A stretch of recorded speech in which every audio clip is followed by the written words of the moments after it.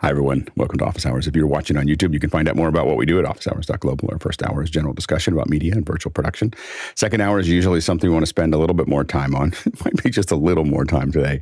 I'm going to be showing how to build 3D countdown clocks in motion, and it doesn't take very long. So if you don't have questions, it'll be really short. Anyway, let's go ahead and jump into the questions. Mitchell, what do we have? Thank you. First question coming in from Brian Shandon, Sydney, Australia. For a streaming setup, should lighting color be set to 3200K or 5600K? Go ahead, Chris. My preference is daylight, 5600. And I don't know why, because technically it shouldn't matter. It absolutely shouldn't matter. You pick a light color, you adjust your color on the camera, you white balance, and it should be fine.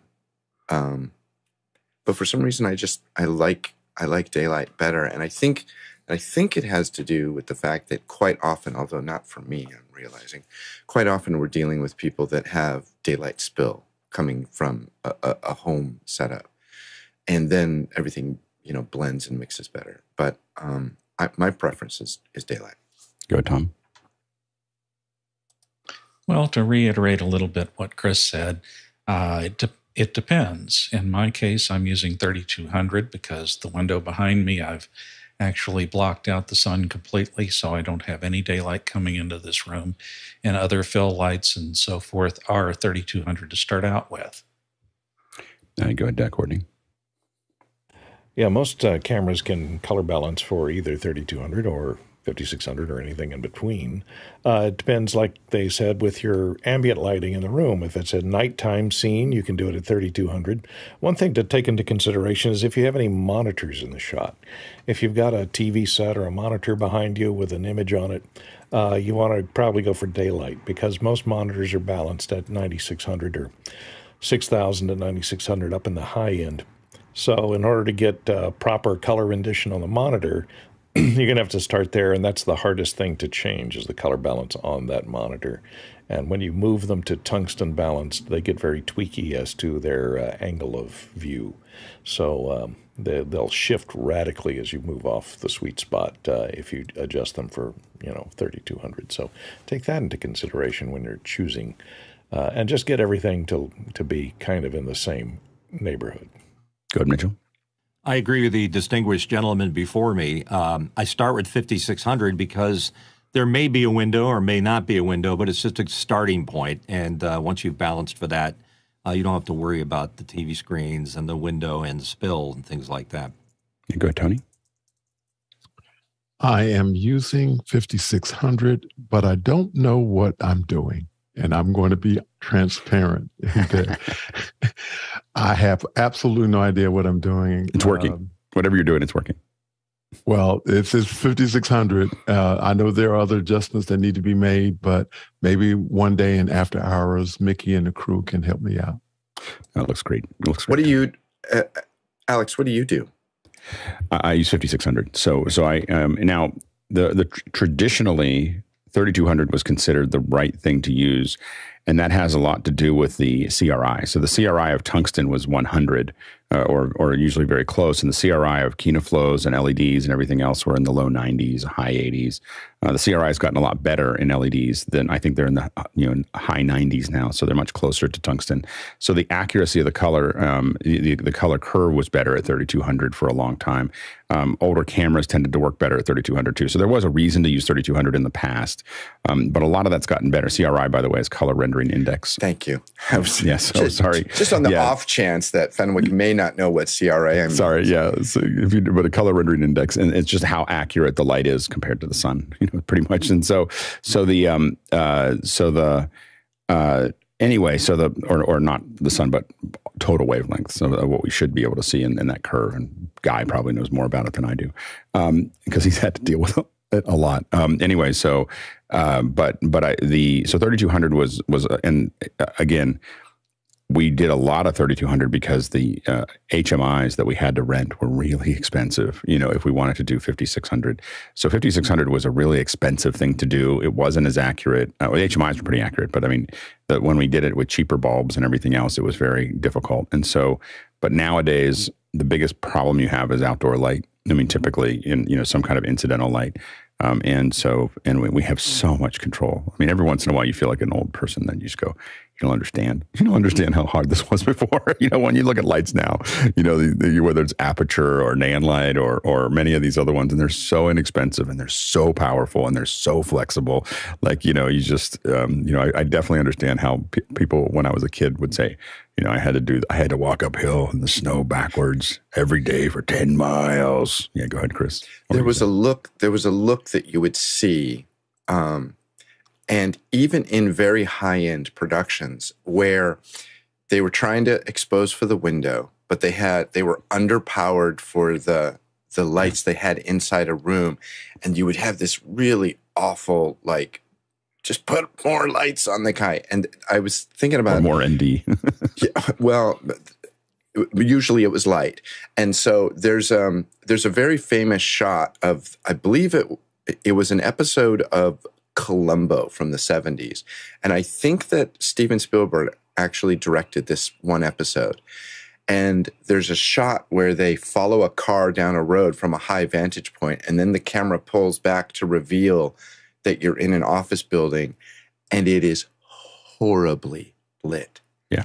And this is a high-end television, and it is horribly lit. But there was definitely a look. Yes, it was uphill both ways in the snow. The worst one is when you had to ND one of those windows that had all the little blocks of, that had like little 1 foot squares and every like 16 of them. And that was like a day of someone's life, was to get that to ND properly. Go ahead, Courtney. Yes, I remember on Roar, we had a scene where Tippi Hedren was in a room and she opens the shutters on the window, and there's no glass in this window, and there's an elephant out in the lake right outside the window, and we have to see that, and it has to be properly exposed. It's the middle of the day.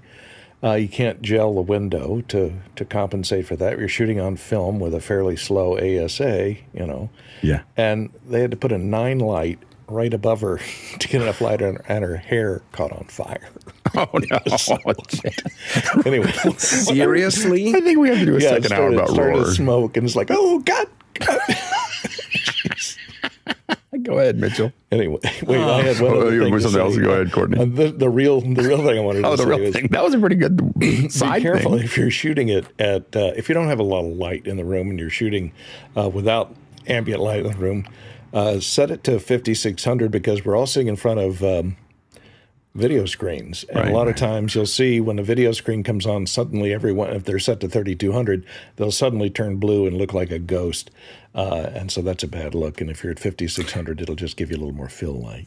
The funny thing is, in some movies with computers, they specifically go to a warmer light, like 3200, so that you see that impact of, I turned on the computer and I see that not just brighter, but it's blue, and it has. But that definitely is a creative decision. Yeah, go ahead, Mitchell. We were just talking about HDMIs and the bright light that they give out. My eye doctor tells me that being exposed to HDMI and CRT TV monitors were what hastened my cataract surgery.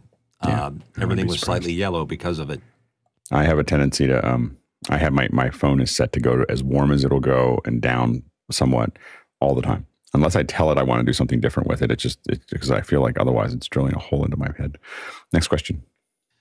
Often guest Andy Carluccio from San Francisco, California, asked, in light of upcoming festivities in the U.S., can we review the best ways to photograph fireworks? How about video? Go ahead, Tom. Well, number one and most important is a tripod. Then you go to your cable release or remote, and then you can get into your settings. Okay, your settings would be ISO 100, 200, somewhere around there, because these are light sources. And then F11 is a good starting place. You adjust to taste, and you end up with something perhaps like this. Nice. Go ahead, John. Couple of things. I don't know how to make it look good, Andy, but I can tell you two things. I was the dealer for Pandemonium, and they had a fireworks 2.5D renderer, and it was amazing. I sold that to a lot of guys for fireworks back in the day. Number one. Number two, the best fireworks show I ever saw was the drone flying down the strip on New Year's Eve in the middle of the fireworks. It was spectacular. Yeah, no, absolutely. The second best one was San Diego when all of the fireworks went off at the same time. Go ahead, Mitchell.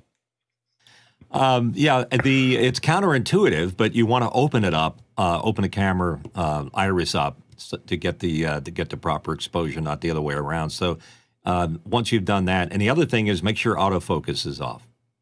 Yeah. It's funny because I've always done it with a closer aperture because it's really hard to get everything in focus otherwise. I mean, it's such a wide range, but we haven't. I've always shot somewhere in the 10, like the 11 to higher range if I can. Grain is a big deal, so definitely lower ISO. Go ahead, Sky. I don't want to say the iPhone, but that's what I've been using for the last several years, and since the 11, actually the 11, 12, and 13 all have taken nice videos. So it's capturing the experience, not maybe the beauty shot that Tom is getting, but they have a firework algorithm. They do. They actually have a fire. They actually do it in the phone. Next question. Next question again from Brian Shand again in Sydney, Australia. As someone who makes training videos, I wanted to improve my front of camera presentation skills. Should I consider a presentation and/or voice coach? Go ahead, Sky. I think what you're asking for is somebody to help come alongside you and guide you and reflect back what is your presentation doing. So that's the question you're going to ask is, are your presentations being received well by your audience? In that case, maybe you don't need more camera skill. Maybe you want to be a performer, which is kind of a different skill set. So maybe find a small theater company to help you and join, doing little bit parts. But otherwise, again, why are you doing what you're doing? And if your audience is not receiving the information, it may not be because of your vocal skills or your presentation skills. So again, just define the difference of what is it that you're trying to accomplish and who's supposed to receiving the best from that. Good, Mitchell. Yeah, Sky is exactly right because the style now, too, in doing presentation is to be more natural as opposed to be Wink Martindale, with a smile. Hey, everybody, welcome to our party. I really want to do ones like that. This is what 40 years of doing it in front of the camera does to you. So be more natural and, like Sky said, accept the input from folks around you. I want to do ones like in the 50s videos where there's a certain announcer to it, and I think it was actually from the early 80s. There's a soldering video on YouTube that I just think is great, but it's that I send everybody. I'm trying to learn how to solder. I'm like, just watch this first, but it has that very like announcery presentation to it, and I was like, I wonder how many storyboards they did for the soldering tutorial. Go ahead, Chris. Many years ago, I was giving a presentation at an event, and Tim Jennison of New Tech came to our booth to watch the presentation that I was doing. And at the end of it, he looked at me and he said, "Nice demo. Get a voice coach." Because I was like a day and a half into this thing and I was completely hoarse and everything. I would say, Brian, that on camera, if you have the funds and you have the time, you should certainly talk to somebody. Frankly, anybody here would probably gladly, get on a Zoom call with you and might have some input. I'm not advocating somebody get paid, but hey, money does change hands. But I think that looking at something from the outside and objectively and being accepting of some criticism is an extremely powerful skill to have. So much of the time these days, people don't want criticism. There are people and sometimes it has to come from a trusted thing. I know that like Sky and I, quite often, we will criticize each other and it comes from a good place and we understand that we're just trying to, elevate each other. But if you have the time, I would highly recommend it. Go, Tony. And I had to come after Chris Fenwick because I'm going to go the other way. I want to say that Brian, you have I think, a fantastic voice. And I would steal from Alex Lindsay from the standpoint of going the best you can and adding that extra 20%. I think that you are on the path to being what you want to do. Just continue to do what you're doing and be authentic. And add that 20%, I think you'll be okay.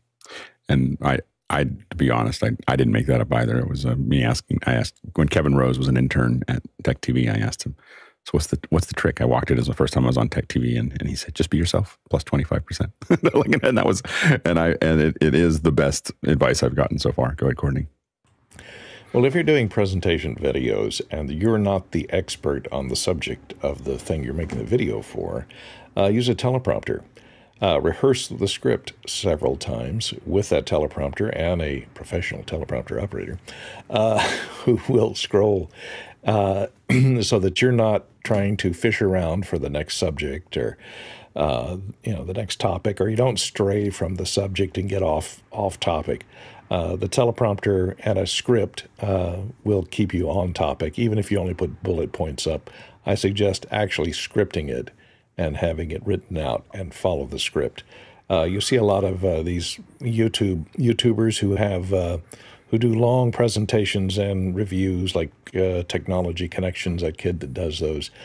They're long half-hour presentations directly to camera, and they're all written out and run off a teleprompter in advance. And you can look a lot more intelligent if it looks like you know the subject, if you're able to look into the camera and recite long passages without making a lot of mistakes. But you have to be able to read. If you're dyslexic, not a good idea. Yeah, it's also 2022, and you can do a bunch of jump cuts. Yeah, I was going to say that you can do a lot of edits, make it a lot easier to do that, and that's what a lot of B-roll is good for as well, is just papering over or just jumping. It doesn't seem to matter anymore. The one thing I would say is that again, practice is a big piece of this puzzle, and we'd love to have you join our panel. It's a great way to practice of dancing and talking about things and making that work, because it is a really good way to learn. I know that my meeting skills have gotten at least much better after 800 plus of these. In a meeting, I'm super comfortable. I'm comfortable with my system. I'm super comfortable with talking. And unfortunately for everyone around me, I'm super comfortable with interrupting everybody. So which I do a lot in meetings. Anyway, but I think that those are the big things. You're more than welcome to jump on and even put stuff up for review for us to look at. And we're happy to give you feedback on that. But it is a lot of practice. And it's also just a lot of, most of what I learn is I look at people that I respect. I look at people who, wow, I really like that video. I really like their presentation. And then I start thinking about what are they doing that I like? Like what is it about that presentation or that video? I mean, people that I watch a lot and I just like their presentation is Destin from Smarter Every Day, Renee Ritchie, doing his videos, Marquez Brownlee. I like just watching Justine's. It's just a lot of fun. I can never do that, but I like to watch it. Audio University. I can't think of the guy's name. And they're all very different. If you look at them, they're all very different presentations. I'm not looking for a model. There's something about them that I like. And so I try to figure out what it is about those presentations. I think I like Destin's energy. Like he's got the guys really, really excited, and he's excited about what he's learning. But with the Audio University and Marquez Brownlee, it's a very calm, presentation of this stuff. It's very to the point. It's very calm. When you look at Renee is very focused, and very matter of fact about those things. So those are, and then of course there's Leo, who can do everything very, very naturally. But I think that Leo is kind of it kind of comes naturally for him. Go ahead, Chris. I think the main thing, the universal thing across that is being comfortable in their own skin. Yeah. And I think that a lot of it has to do, and this is one of the things that I coach with people that I'm shooting, is I'll tell them, because I'm usually working with people that have never been on camera before, right? But they are subject matter experts, SMEs. So I'll say to them, there's a reason you're here. There is a reason that you've been asked to be here, because you know this better than anybody else. And that really helps kind of take away some of the mystery from people and remind them about why they're there. And I think that if you're going to be on camera, hopefully you have a certain amount of comfortability. What's the word? And that you do feel comfortable. And sometimes that's only, making 50 bad videos before you make the 51st one, which really sings. But you got to do it and just remind yourself that you understand this stuff, and that's why you're there presenting. Yeah, and it's not a mistake that a lot of people in podcasting, a lot of people done well, started in radio. Because they, we got to do it. For hundreds of times, I got up and spent 4 hours a day doing some presentation. And that helps a lot. Next question. It's from Bo Cordell in Charleston, South Carolina. As a backup home office internet connection, how do Starlink and T-Mobile's 5G service compare? I was just notified I can order Starlink at my address, and it's very tempting. Go ahead, Guy. Yeah, for backup using cellular, what we found is that when the provider goes out in the area, everybody jumps onto cellular. So all of a sudden your cellular backup is getting down into the kilobit range. So we were getting, less than 1 megabyte when our internet went down. And we have an SLA in our area. We have business class internet, and it's only gone out once in 7 years, but that's also a business. Here at home, I'd rather have a second hardwired connection, because if you go cellular, that data cap, let's say you get 20 gigs or whatever. Once you hit that, you're going to get throttled down. So Starlink looks good. but I'd really want to have it for the roaming capability. If you get out in the desert where there are no cell towers, $135. So it's $110 a month, but then you can get that additional roaming if you have like an RV or you plan on going out doing live streaming like we do. I think that's even what Jeff Keithley used on the rocket launch project. So $135 a month. But I'm interested in getting. I think, Alex, didn't you get one? I got one. There's nowhere in my house other than putting it on the roof because I wanted to roam with it. Other than putting it on the roof, there's no place where I can get the full 360 view of it. I think that when I bought it, I was like, I'm used to using satellite, and I was like, I just need to get. I got a huge vision of the southern sky, so I was like, this will work great. And you have to really get the whole sky. You have to be able to. It has to be high enough that it sees the whole sky, and there's nothing obscured. And that has been harder in my space than I thought it would be. I'm about to send it out to somebody to test it where they are. I'm going to add the roaming to it and get it out there to see how that works. I find that without being able to see the whole sky, it just drops out every once in a while, long enough that I could use it for roaming, and I could use it if things went out. I mean, for like surfing, but it doesn't. I don't view it as a production streaming platform because it goes out often enough that I can't. When it's on, it's great. When it's not, it's off. So, and I think it just has to do with the function. I'm losing about 10% of the sky. It's not like there's a lot of obstructions, but there's just like this little red edge when you look around that's down on one side, and it seems to be enough to have it just drop out. And it tells you on the app, this is going to drop out every so many minutes. It knows that if you don't have it, it tells you you're gonna have dropouts because you can't see the whole sky. So when you think about it, you have to make sure that, especially in a wooded area or something, you have a place to put it to get it to a point where it can really see everything. But it's not trivial. Go ahead, Sky. I had the experience of working with the T-Mobile hotspot in downtown Seattle. We had very good up and down because that's what we had to use at that time. So that's one experience with that little device and their service. The Starlink, of course, we did use from the desert. And I would reach out to Chris Widener, I believe. Is that Chris Fenwick? Yeah, Chris Widener brought that, and they learned a lot. And as far as, I think the real magic was they just needed a 3-inch little cable to do the conversion, and that was the missing link. But again, it was out in the middle of the desert, to Alex's point, so they had lots of visibility. Yeah, go ahead, Chris. Big sky. Yeah. So Alex, are you saying does the Starlink like switch between satellites like a cellular connection does? Mm-hmm. But it's pointed straight up, and it has multiple satellites that it has to see multiple satellites all the time. So it's constantly, I think it's only looking at one at a time, but they are geostationary, and but they are, they're not geostationary. I think they're, anyway. Starlink is not geostationary. They're not geostationary. Moving. So they're always moving. So they're moving in and out of your aperture. So you have to look up, and so it knows with the density that it has, if you don't see the sky, it knows that, there's going to be some point where I can't see a satellite, here for a moment until the next one goes past. So do you have a lot of big trees? I do. Yeah. I've got trees. I'm on a hill, so I have it a goes chainsaw. down. Just saying. I might have to, because one of them looks pretty, without the water, one of them looks a little sorry for, I don't know how long it's going to last. So that might get cleared up, but I'm on a hill too. So it just makes it hard. Anyway, next question. Darren Cirillo in Dallas, Texas. I've got a Sennheiser MKH 416 connected to a DBX 286, then into a Scarlett Solo, and finally to my M1 Mac Mini. Am I shortchanging the microphone's capability by not using higher-end components in the chain? Was using the setup for light voice-over work. Courtney. You may be shortchanging it by using too many components in the chain. The MKH 416 is a RF condenser, and it's known for its quietness and its lack of self-noise and its high output.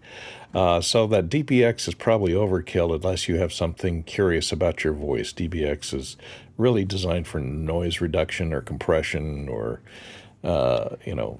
taking care of anomalies that you want to get rid of. It depends if you have a good quiet location, that you're speaking in a voice booth or something. I'd remove it because it's probably going to add more noise than it gets rid of with the 416. And just go directly into the Scarlett Solo. Good, Mitchell. Yeah, Courtney's exactly right. The DBX, I like them, but that's the weak link in your chain there. It's not a high-end compressor. If you're going to go with a high-end compressor, maybe a plug-in to the Scarlett or something else, but just take it out. It's not good. I think Mickey would advise that also. Go ahead, John. You got a great mic connected into two inferior pieces of gear in your audio chain. Get a better preamp. Connect that mic into a better preamp interface. Yeah, the Scarlett is not going to be the best interface. I think that I would be looking at Zoom or some of the higher end Zooms or sound devices are going to give you good preamps that are going to sound a lot better than what you're getting out of the Scarlett. It shouldn't make a massive difference for voiceovers. Almost anything that you have there could probably be filtered out. There might be a little bit of noise there, but it's going to sound fine. For a voiceover, the Scarlett will work fine. I don't think it's that big of a deal in a controlled environment. I would agree that getting rid of the 286 is probably right. Anything that's just a pure analog device is going to add some noise to the signal. And so does it really make a difference that something you can't do in software? And I think that we're past that now. Next question. Scott Mueller from Germantown, New York, asked the question, speaking of masterclass the other day, should office hours compile Zoom OSC, Isadora, and advanced Zoom production master classes that have the collective wisdom of the office hours community and comprehensive courses? Go ahead, Sky. I love the word should. I mean, many things should happen, but it's, again, the resources. And while we have these amazing brain trust here in this community, it's the collection of that, the archiving of that, the metadating of that. Again, we have some of that's happened. I know Jeffrey Powers did quite a bit of effort, but again, it takes time and effort. So don't disagree. Back to Alex. Good guy. Yeah, those things are expensive to produce. I think, Alex, you said that you saw about 30 people coming onto the studio lot when those master watched classes. them come. Oh yeah, yeah. They shoot some of the master classes in the stage that we just did a concert from last night, and and it's a it's a big production. Like, it's not, they're definitely spending more than $10 on them. So what comes to mind with that is that most of those are evergreen. So when you're looking at the content that you're describing there, the Zoom OSC, it comes out with updates. And so you want this stuff to live on. And the folks that are on Masterclass, they're getting paid 100 G's up front. I just read an article just yesterday, $100,000 up front, and then 30% of the take. So we're not talking little bits. You got lots to play with, lots of scripting to do when you're talking that kind of money. So Thomas Keller made a lot of money. Go ahead, Chris. That's an interesting pricing schedule. I think, what's the line, Alex? I wrote you a long letter because I didn't have time to write you a short letter. That masterclass exists, and it's right here. Between what we discuss here on office hours and the various labs that happened quite often in after hours, all of that stuff is taught. However, it takes a while to get through it because we're talking about a lot of other things also. Right. It is a neat idea to try and condense it but from an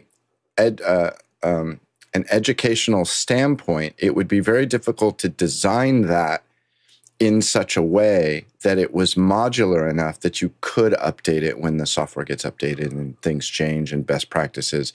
You know, I mean, if you think about it, the things that we did 2 years ago, nobody does that anymore because all the software has changed and Zoom has changed, et cetera, et cetera. So yeah, it's all out there. It's just, it's here. It's right here.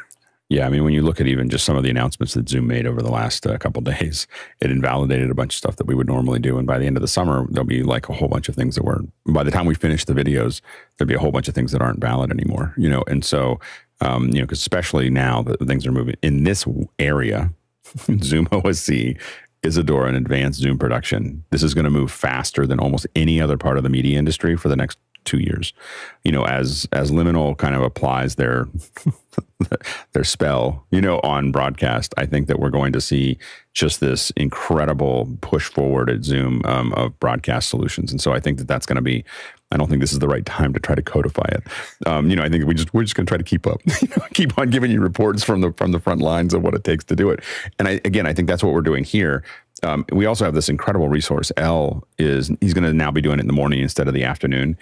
I mean, you have one of the world experts in Isadora and someone who completely understands OSC and he hangs out with us for pretty much as long as we want for an hour, but an hour or two a week, answering your questions and showing little things and everything else. And so if you're interested in this, it's going to now be Thursday mornings at 9 a.m. in after hours. After this, there'll be a breakout.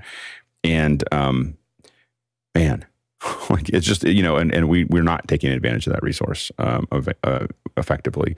So I'd highly recommend taking a look at it and we hope to do more of those. We hope to, you know, my goal is to eventually have a lot more after hour sessions. I mean, someday, you know, I'm hoping that we have office hours running 24/7, you know, going out to lots of locations. But then there's this whole substructure of after hours that's constantly, you know, having just labs that everyone just kind of, you know, that's not the office hour. The office hours thing is much more focused. And then there's after hours, which has all these labs that are just constantly going on that we're all figuring out where we want to go. But I think the labs are really valuable, you know, and putting the knowledge, you know, in the knowledge is much more effective in a group of people if they are persistent. So what we've done is we've created this persistent community and we're dumping that knowledge into it, because when you dump the knowledge into a video or a book, it stays exactly the same as it was before. And when you dump it into people, it keeps growing, you know, and they keep on interacting with each other and it keeps on getting better. So that's what we want to keep on doing. Next question. The Seventh Scroll in Brooklyn, New York. Morning, guys. What are your thoughts on Forbes' piece on Grant Petty and the trajectory of Blackmagic design? Go ahead, Mitchell. I watched it. It was very interesting. It was short, but I think it was the right length. What's very interesting, I learned watching it about Grant, is that he doesn't have we'll call it an official entrepreneurial background. He's a guy that likes... Is there official entrepreneurial background? I'm not sure if that's... Yeah, there is. I mean, somebody went to special college and learned electrical engineering. No, that's how you become someone who works at a big company. To have that. His background was working in a production studio. And he thought it was a better way to do it and a lot cheaper way to do it. And he sort of built his thing. In fact, he said that in the video that he pursued venture capital, but they weren't interested because they didn't understand the business model. So he just said they built everything that they built on top of the successes that preceded it, which is a cool way to do things. I'm not sure he's actually said that he pursued venture capital. I think he just said no venture capitalist would put money into this. And so that I don't think that he has. I think that I don't think he would give up any control over what he does. I think what he's done is pretty amazing. Like he has literally just bootstrapped a company into basically $1 billion company. I mean, I think they said the revenues are over $500 million a year. And I mean, they are one of those companies that is the fast moving next generation companies of our industry. You know, there's a handful of them that you see at NAB that you can just see them growing, and that's definitely one of them. And it's changed the whole industry. Yeah, it's really interesting. Next question. From Olivier Rochard in Saigon, Vietnam. He wants to know how do we get to the panel? I'm sorry, just changed it on me. I think we have to do some. I should probably put it back in the announcements because I actually don't know. I don't know how people get on the panel. I think they get it. I think that somebody, I think somebody gets on Discord, on Discord, they're like, how do I get on the panel? And then, or someone asked it, maybe someone can raise their hand here. Because I actually, when new people show up, I realized that when I saw this question, I was trying to think of the answer.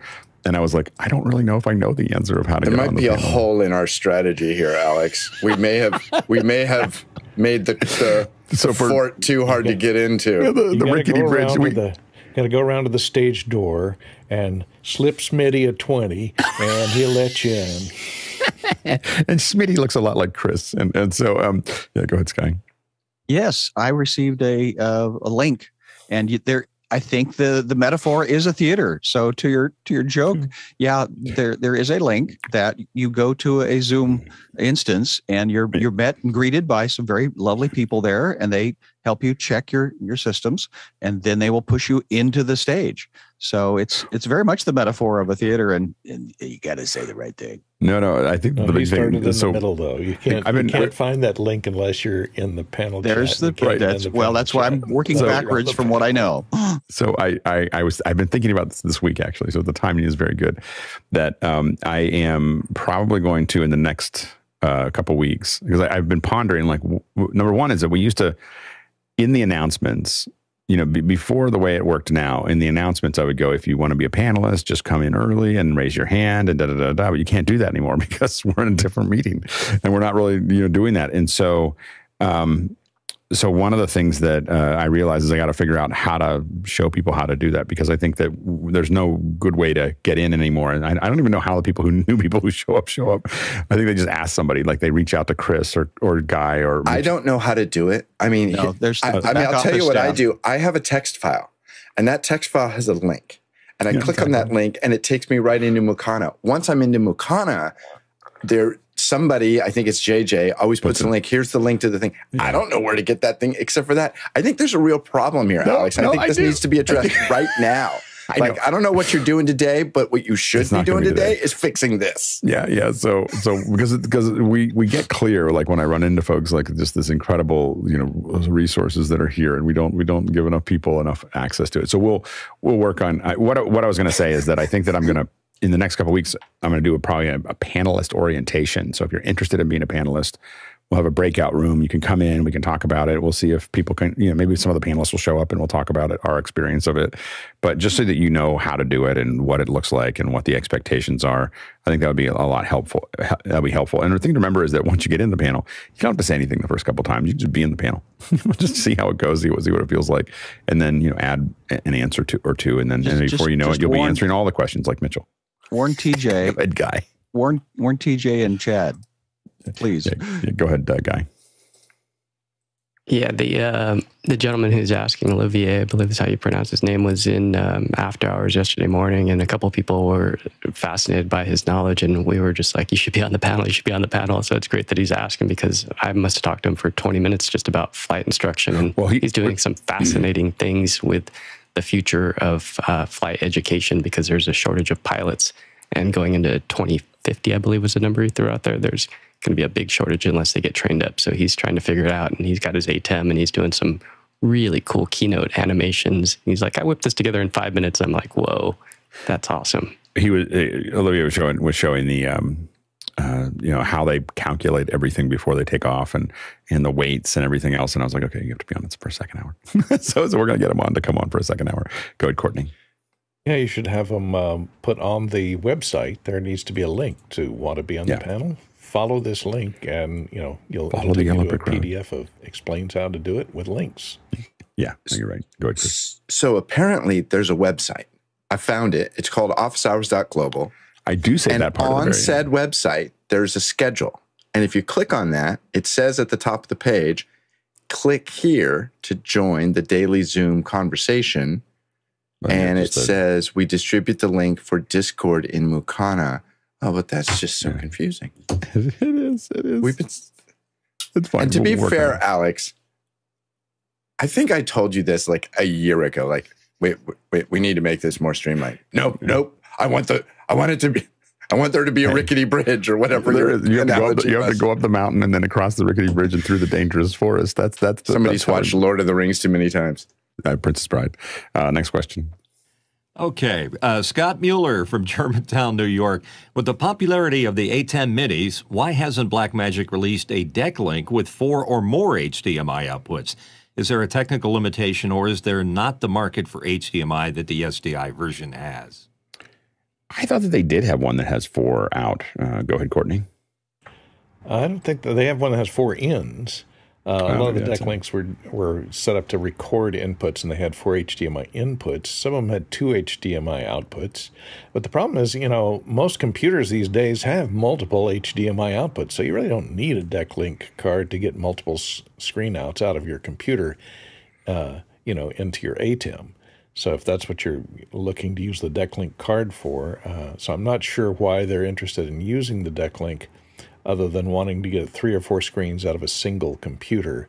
And most computers you can get 3 screens out of pretty much. And I don't know. I think that there also could be an issue where it uses a lot of graphics processing in a way that video SDI is treated differently. So it might be that as well. Interesting. I don't know. Next question. The 7th Scroll from Brooklyn, New York is here. What are your thoughts on the likelihood of the Blackmagic 6K Pro G2 releasing anytime soon? I think it's very low. I don't think there's a lot for them to add to that form factor. I mean, I think that they fixed a bunch of things that really felt like they needed to be fixed for the G2. But I'd be really surprised if I saw them do it. I mean, I might be surprised, but I'd be surprised if they released one anytime soon. Go ahead, Guy. Yeah, I can't think of any features unless there's not enough horsepower to do what we're seeing in the Ursa G2, which has the streaming in it. So I was playing with that at Infocom, and we actually ran some tests. I grabbed Photo Joseph. He was actually working the Blackmagic booth. We kind of commandeered things and set up some tests right there live on the floor. It was kind of funny, but because it's still in beta. So a lot of the times the firmware will catch up, but sometimes the hardware is the limiting factor. The Blackmagic Pocket 6K G2 is shipping today. Like, we land them today. So for those of you that were wondering when they're going to arrive, they're real and they're shipping and they're arriving. So Blackmagic today. I will say Blackmagic has gotten so much better at that. They for a long time, Blackmagic, we knew that when they announced something that would happen before the next NAB, because they wouldn't want to try to be at the next NAB explaining why they didn't ship the thing from the last NAB. But until then, it didn't matter. Go ahead, Mitchell.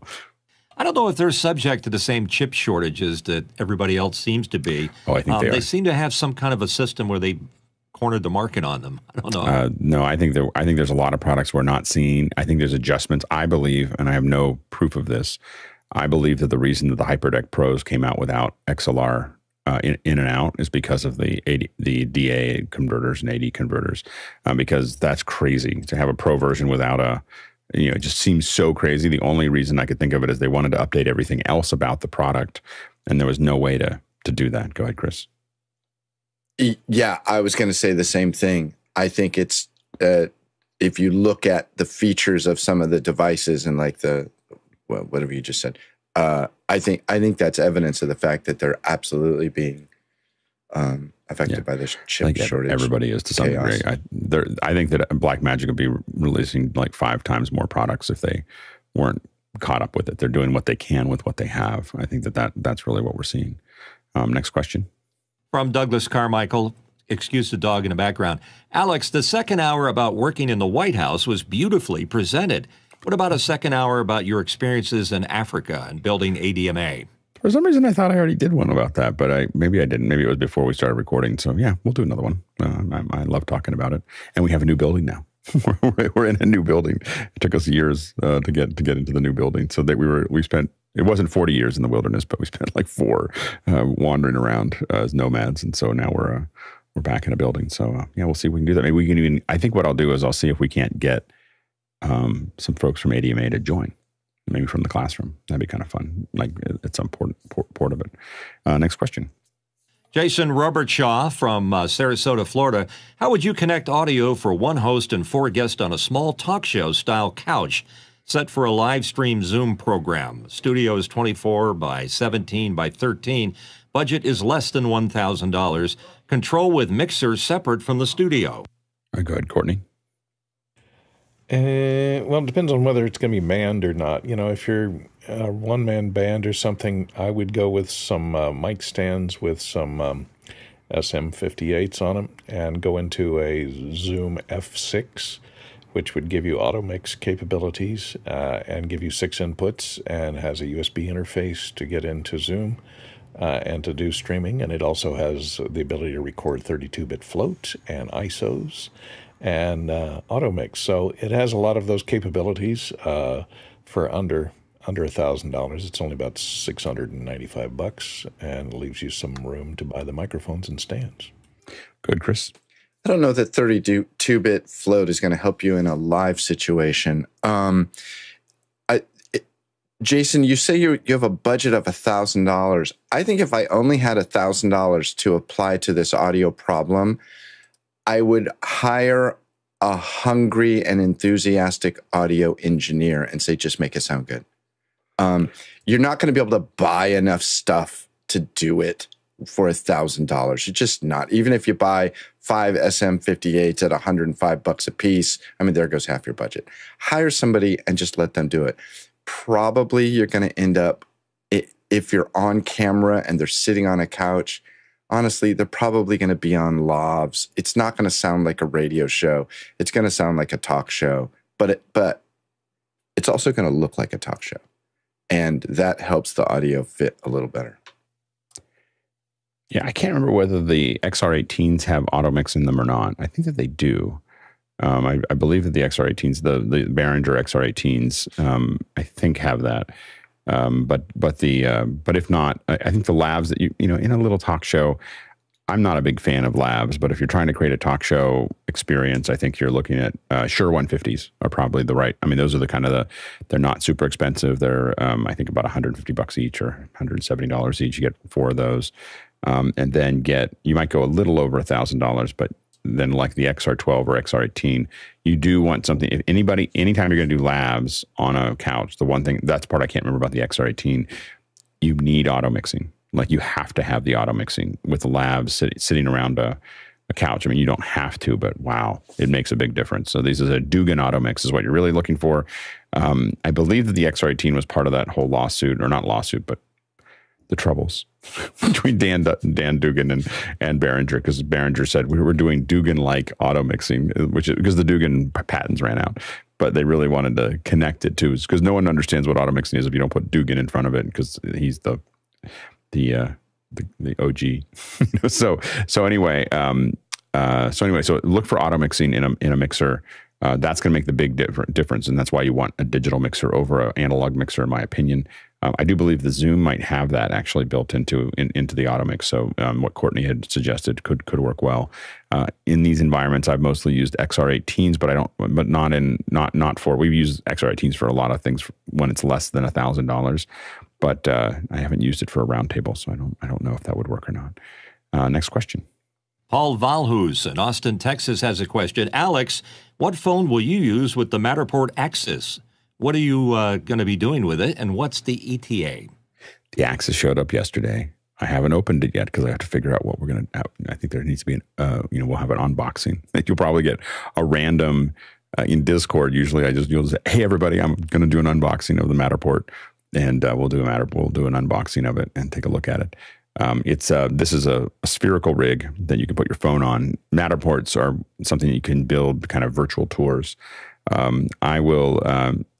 I have to admit, I meant to do it to our stage before we tore it down today, but I'm not going to have time. I don't think so. I don't think that's going to happen. So anyway, so I think that it'll just be what it is. But we'll probably do some stuff of the stage and of the theater and stuff like that and around our office. It's probably where I'll test it first. I don't have high expectations. It's not very expensive. The last Matterport that I had cost me $5,000.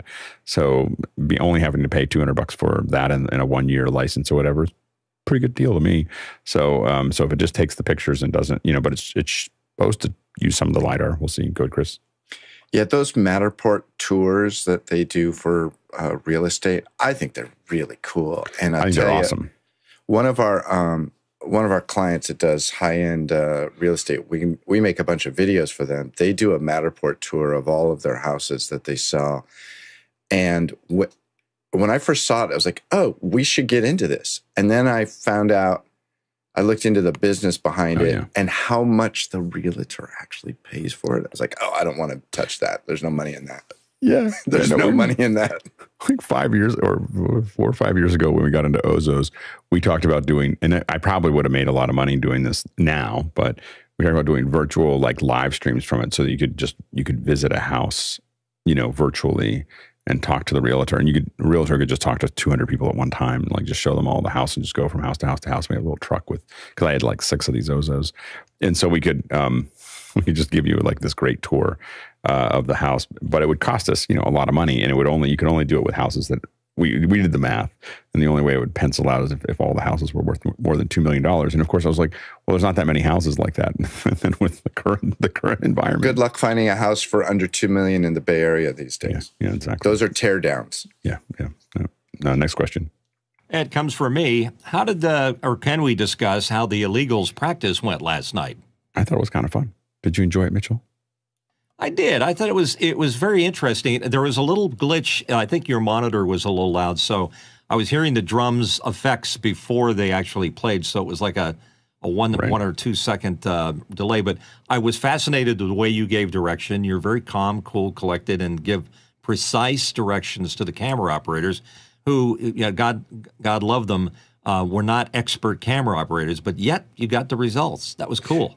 I think that yeah, I mean, to be fair, I think one of the camera operators had never done it before. Like when I say not experienced, had never done had never shot anything like that before, and was doing great. And the thing is that the one thing I've learned about camera operators is that there's definitely a huge, like when you get someone who shoots concerts all the time, they come in and the TD tells them almost nothing. They're just finding great shots, and the TD says, okay, now I want to do this. Now I want to do this. I want to do this. And we'll probably see some of that for a variety of reasons. Marcia wasn't able to join us for this last one, but she can bring in ringers that are from all over San Francisco that, that can make that look good. I love the idea. I've done this all over the world of taking people who don't have a lot of experience and then just working with them to get a product out, and then they learn a lot. That's probably because the fastest way to learn is to have someone who's patient pushing you along to just get what they need out of it without there's enough pressure to get it done that you get it done, but there's not so much pressure that you blow up, and it is if you can get to that level, it's a great, and I think that I know JJ enjoys it. JJ was one of the camera operators, and our other camera operator, Brian, I think he had a lot of fun. He definitely seemed like he had a good time at the end. And I love the idea that, because I think the best way to learn everything is just to do it, but if you can do it with someone who knows what they're doing right behind you, and then you just get this kind of support structure. Now, that's not very scalable.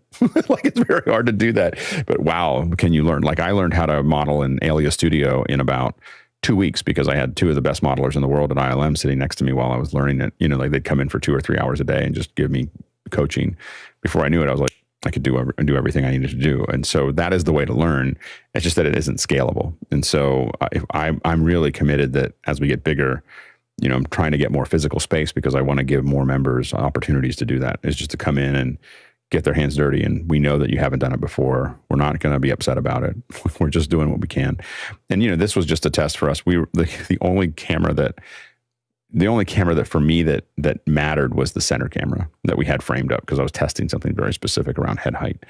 And everything else was for the band. Like, we're just going to give that footage back to the band for their stuff. So it was, we needed to get some good footage, but we had lots of lock-offs as well. So it was a really good kind of just enough stress without too much. Go ahead, Tony.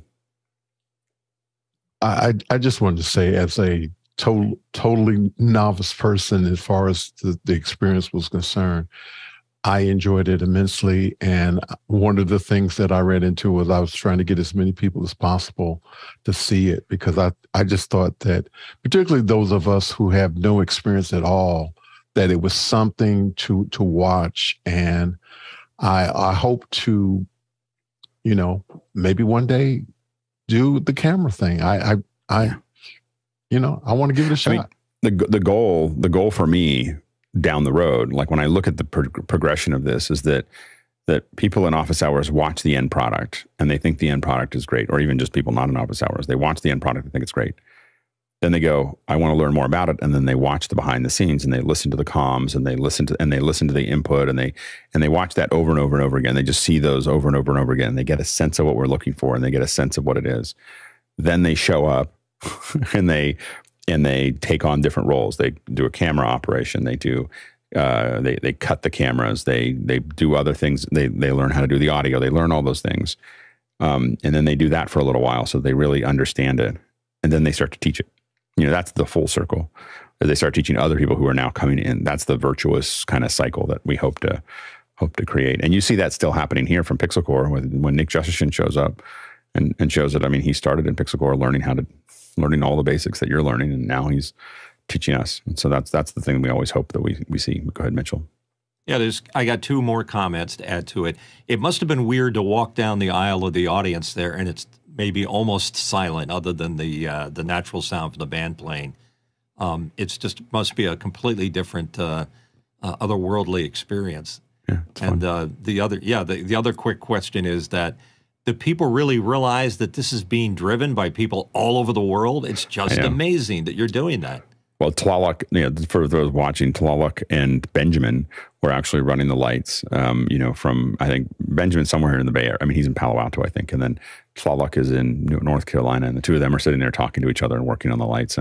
And then, of course, Mickey is managing all the audio from the Philippines. And, and the fact that we don't think about it at all. Like, we're just like, oh, yeah, we're just going to do that. Like, it's not like the facility is just run seamlessly, through that process. It's quite a thing.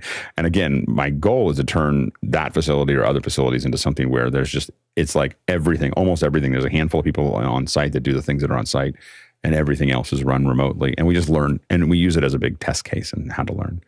I am going to tell everyone that we're running really slow today in the questions, and I like it. I didn't feel like there was any need to rush. I know that I will tell you, we are going to do the 3D thing because I told you would, but we're going to run a little over because we got tons of questions sitting here. I'm going to go ahead and answer some of them because I know that my presentation is relatively short. So next question. And it's from Chris Fenwick in Emeryville, California.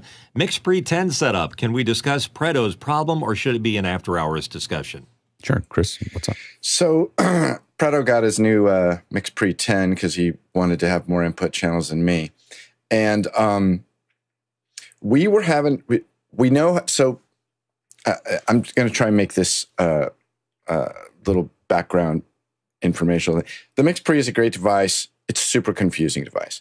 The people that all they ever do all day long is wear that thing around their neck and stare at the controls, they deserve more money than they're getting paid, because it's a really powerful tool with a very tiny user interface. That being said, mini menus, a lot of stuff to dig through. The trick is when you're using it for an audio interface for a computer, is you have to set up the USB connection to the computer. We did that. We got the computer into the Mix Pre, and we got the output from the Mix Pre. There's a way to set what you're sending out to the USB 1 and 2. We got all that. We got John's mic working. What we couldn't do, and we know how, here's the other thing that you have to do with the Mix Pre. You have to set up a headphone preset. So you have to tell the Mix Pre what things you want to send to your head. And we did that. We have the left channel from the computer over here and the right channel from the computer over here. And we send his microphone to the headphones. But he couldn't hear his microphone in the headphone. And once here's the other thing. Once you set up a headphone preset, you have to select that headphone preset, excuse me, as the thing you're listening to in your headphones. And I think we did that too, didn't we, John? The preset 1 is green on that one screen, right? Meaning it's selected. Yep. And yet he can't hear himself in his headphones. And I was wondering, I know that Guy's very familiar with it. Alex, I know you're familiar. If you guys can think of anything else that we may have missed so that John can hear himself as a side tone.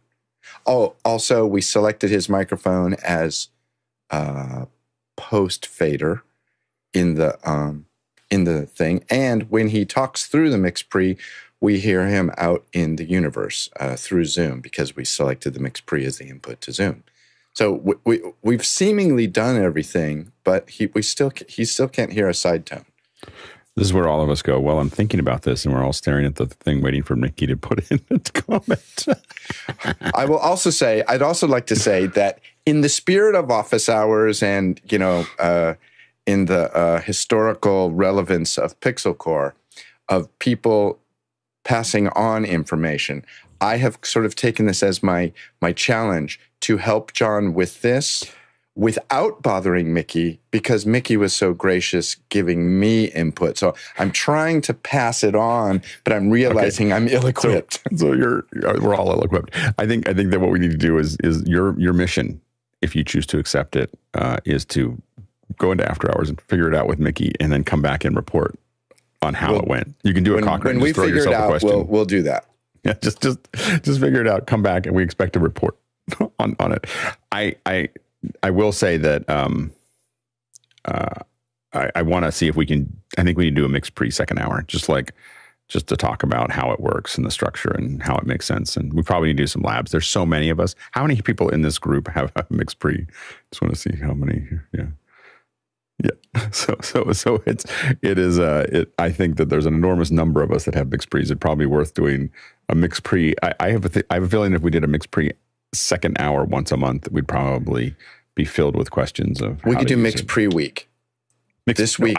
No, not a whole week. Not a whole week. Yeah, I like just a little bit of drab so we can think about it. So anyway, but yeah, I think that's something we have to think about. All right, next question. All right, next one comes from me. I'm asking, what app can you use to rip DVDs? Go ahead, Courtney.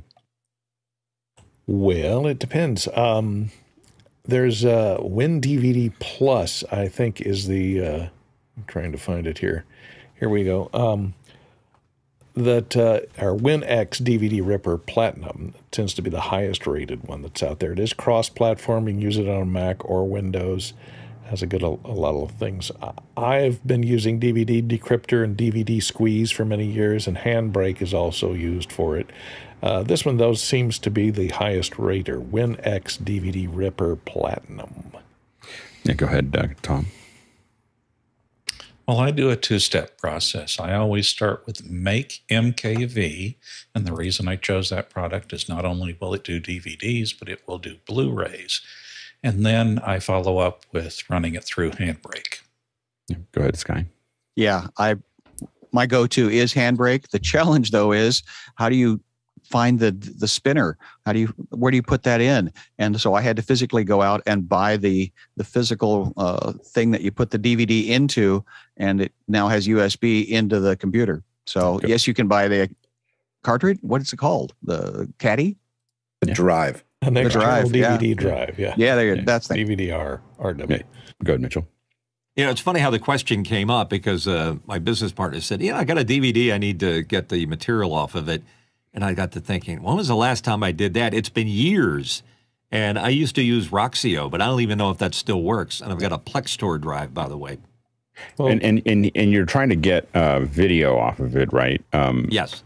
You're not trying to get data off of it. Not ripping a movie either. Right. Yeah. So I think that I'm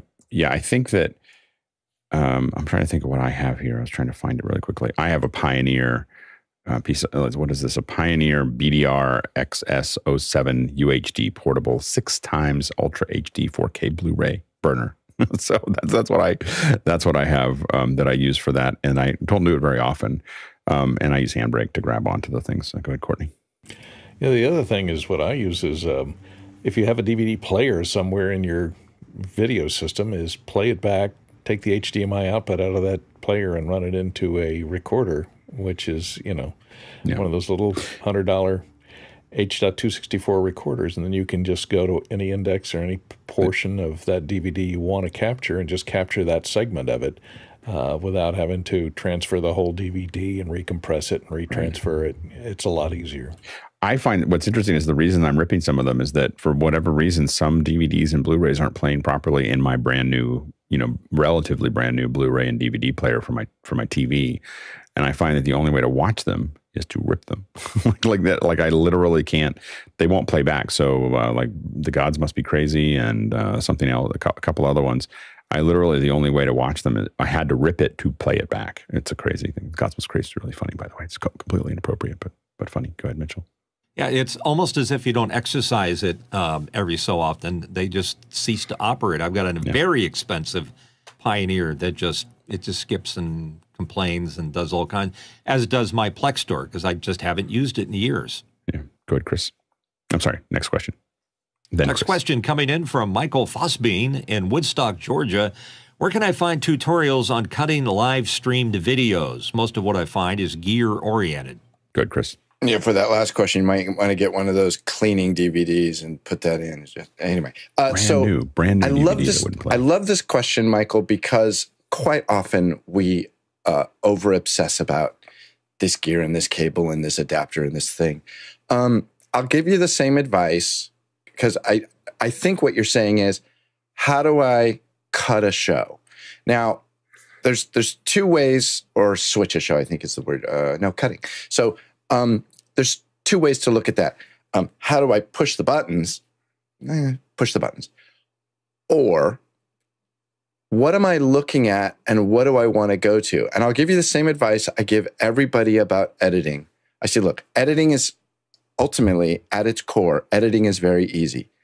You put all the pictures on the timeline, all the videos, and then you press play. And at the point that you don't like it, something has to change. So change it. Now, the difference between somebody who's done it for decades and you learning how to edit is that somebody who's done it for a long time will probably get to an end result quicker than you will.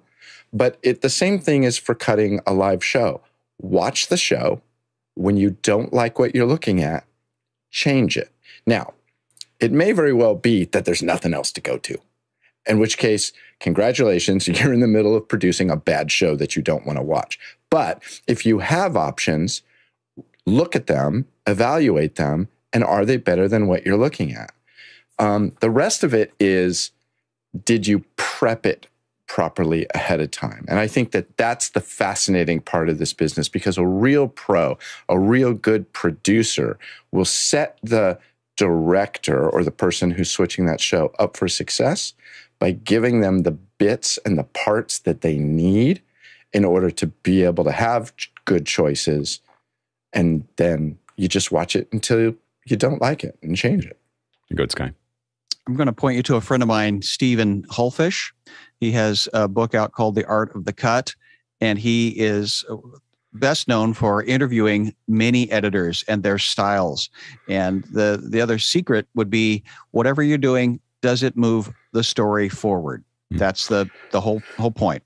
Yeah, and I will say that the best way to listen, the best way to learn how to do this is to listen to other TDs cut a show. There is no, especially people who are really good. So when we've had Nate on calling shows, when we've had Marcia on calling shows, you know that they have done thousands of these. And what you're going to hear them do when you start to listen to them is you hear them, they're thinking 5 shots down the road for, you know, like I'm going to do this, and you'll hear them cue everybody up. Okay, I'm going to come from you to you to you to you. I want you to spin over here. I want you to do this thing. And then they tell, okay, everybody go, go. And they can coordinate all the cameras and everything else. And that's like a master move that you won't get to immediately. I'm not there very often, on doing those things. And so, but I think, and we're going to, again, try to provide more opportunities for you to see them do those things. But again, I think that is where exactly what I talked about before, which is that you want to do it. And again, even the most simple things like cutting office hours in the back end or working with some of the other shows, whether it's Tony's show or Lois's show, getting back there and doing it. It's not a concert, but you're going to learn things like, oh, right, I should have, there's cadence and process and how you're doing it that you're going to learn by taking on those shows remotely that will help you get ready for the next step of what that looks like. Next question. And coming in from Douglas Carmichael, Andy Carluccio's mentioned the Zoom Global Emerging Talent, or GET. Could a program to help physical event AV lighting pros transition to the virtual world benefit us? I think it does. I mean, you bring anybody in with those things could benefit us. I think that, it's just a matter of right now they would just have to show up, so, and I think that but I think that at some point we've done a fair bit of training for pros in this industry for different parts of this. Like I used to do free trainings for Local 16 in San Francisco because I needed more people that knew how to use Blackmagic hardware. And so it gave me, so I just did it purely selfishly. Now I did it for free. So Local 16 thought it was great. And it also meant that they took care of me when I needed help with getting things done. But what I was looking for is A, who's adventurous enough to show up? B, how do they present themselves while they're here? And then C, train them all in how to do it. So everyone walks away with a bunch of training. What I knew is the 6 people I needed to hire next. Who are my must-haves? That I was going to fill my teams with, because when I do union stuff at least in San Francisco, the whole team is must-haves. Like I'm not asking for a TD. I want this one, this one, this one, this one. I'm willing to pay an extra $5 an hour for that. Go ahead, Chris.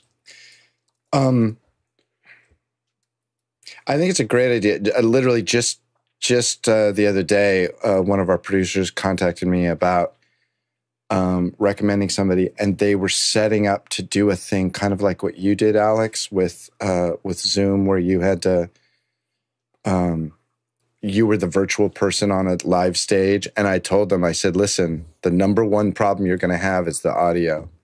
And I think that, there's, as it turns out, there's very few great audio engineers left. Really? It's hard. I don't even know left.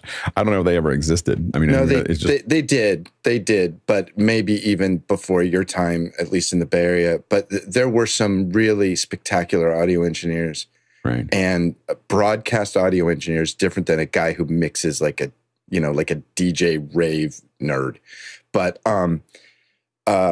it's difficult. It is a dying art, and I've been noticing this for like 15 years.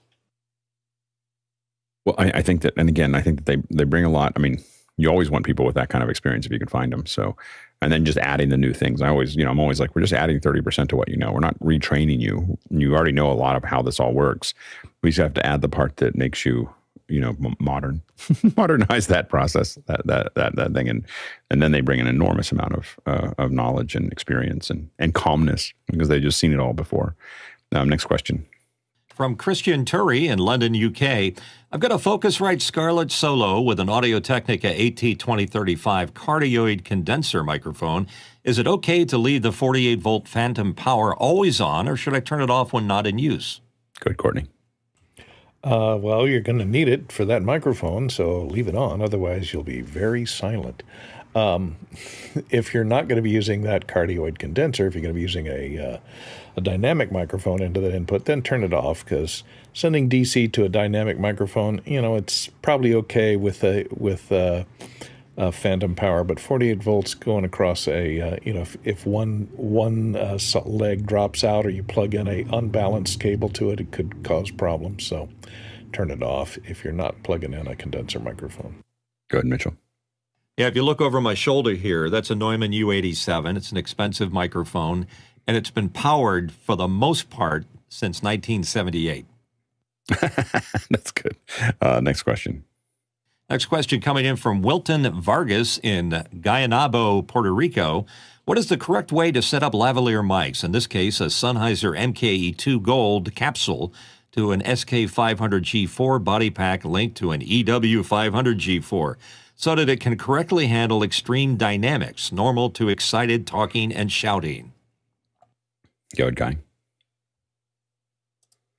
Yeah, I actually did a tutorial on the EW100 with the just regular ME2, and it's all about setting up that gain structure. So it just depends on where the mic is positioned, because some people will position them too low, and now all of a sudden you're hearing more of the room, and you'll need to bring the levels up so that you want it closer, more mid-sternum, and then you can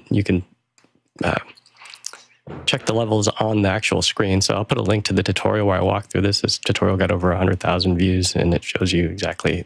The next step would be how to set up the receiver levels for the AF out. So then that receiver, actually the 500 going into, so the 100 series, if anybody's using that, it doesn't have actually enough oomph to get line level out. The 500 series does. So you can set that to be, I believe it's negative, it might be plus 12 or 0.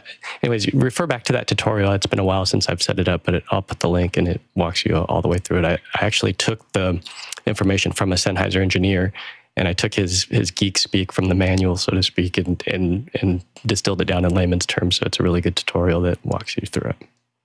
Next question. Chris Widener from Lafayette, Indiana. Many of us have been working on testing Zoom rooms for the NDI update. Would it be possible to get some of the graphic elements of Office Hours 2.0 to test with? You're more than welcome to use them.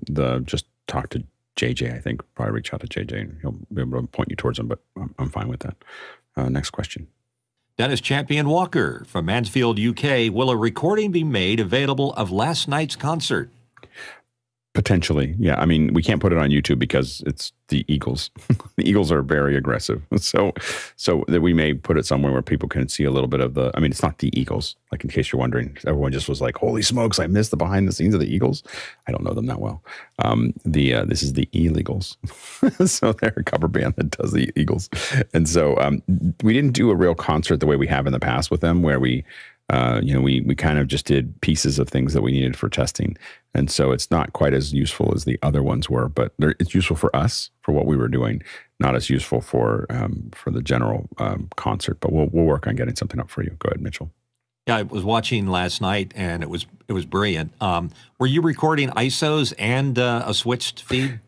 Yeah, primarily we're doing the ISOs. So we weren't really trying to do a switched feed for that. We weren't trying to be entertaining as much as I was doing a little bit of it. But for the most part, what I was trying to do is make sure that the 2 operated cameras out of the 6 were doing what they need to do. You know, one of the funny things is unless you're sitting in a switcher, it's hard to know what you need.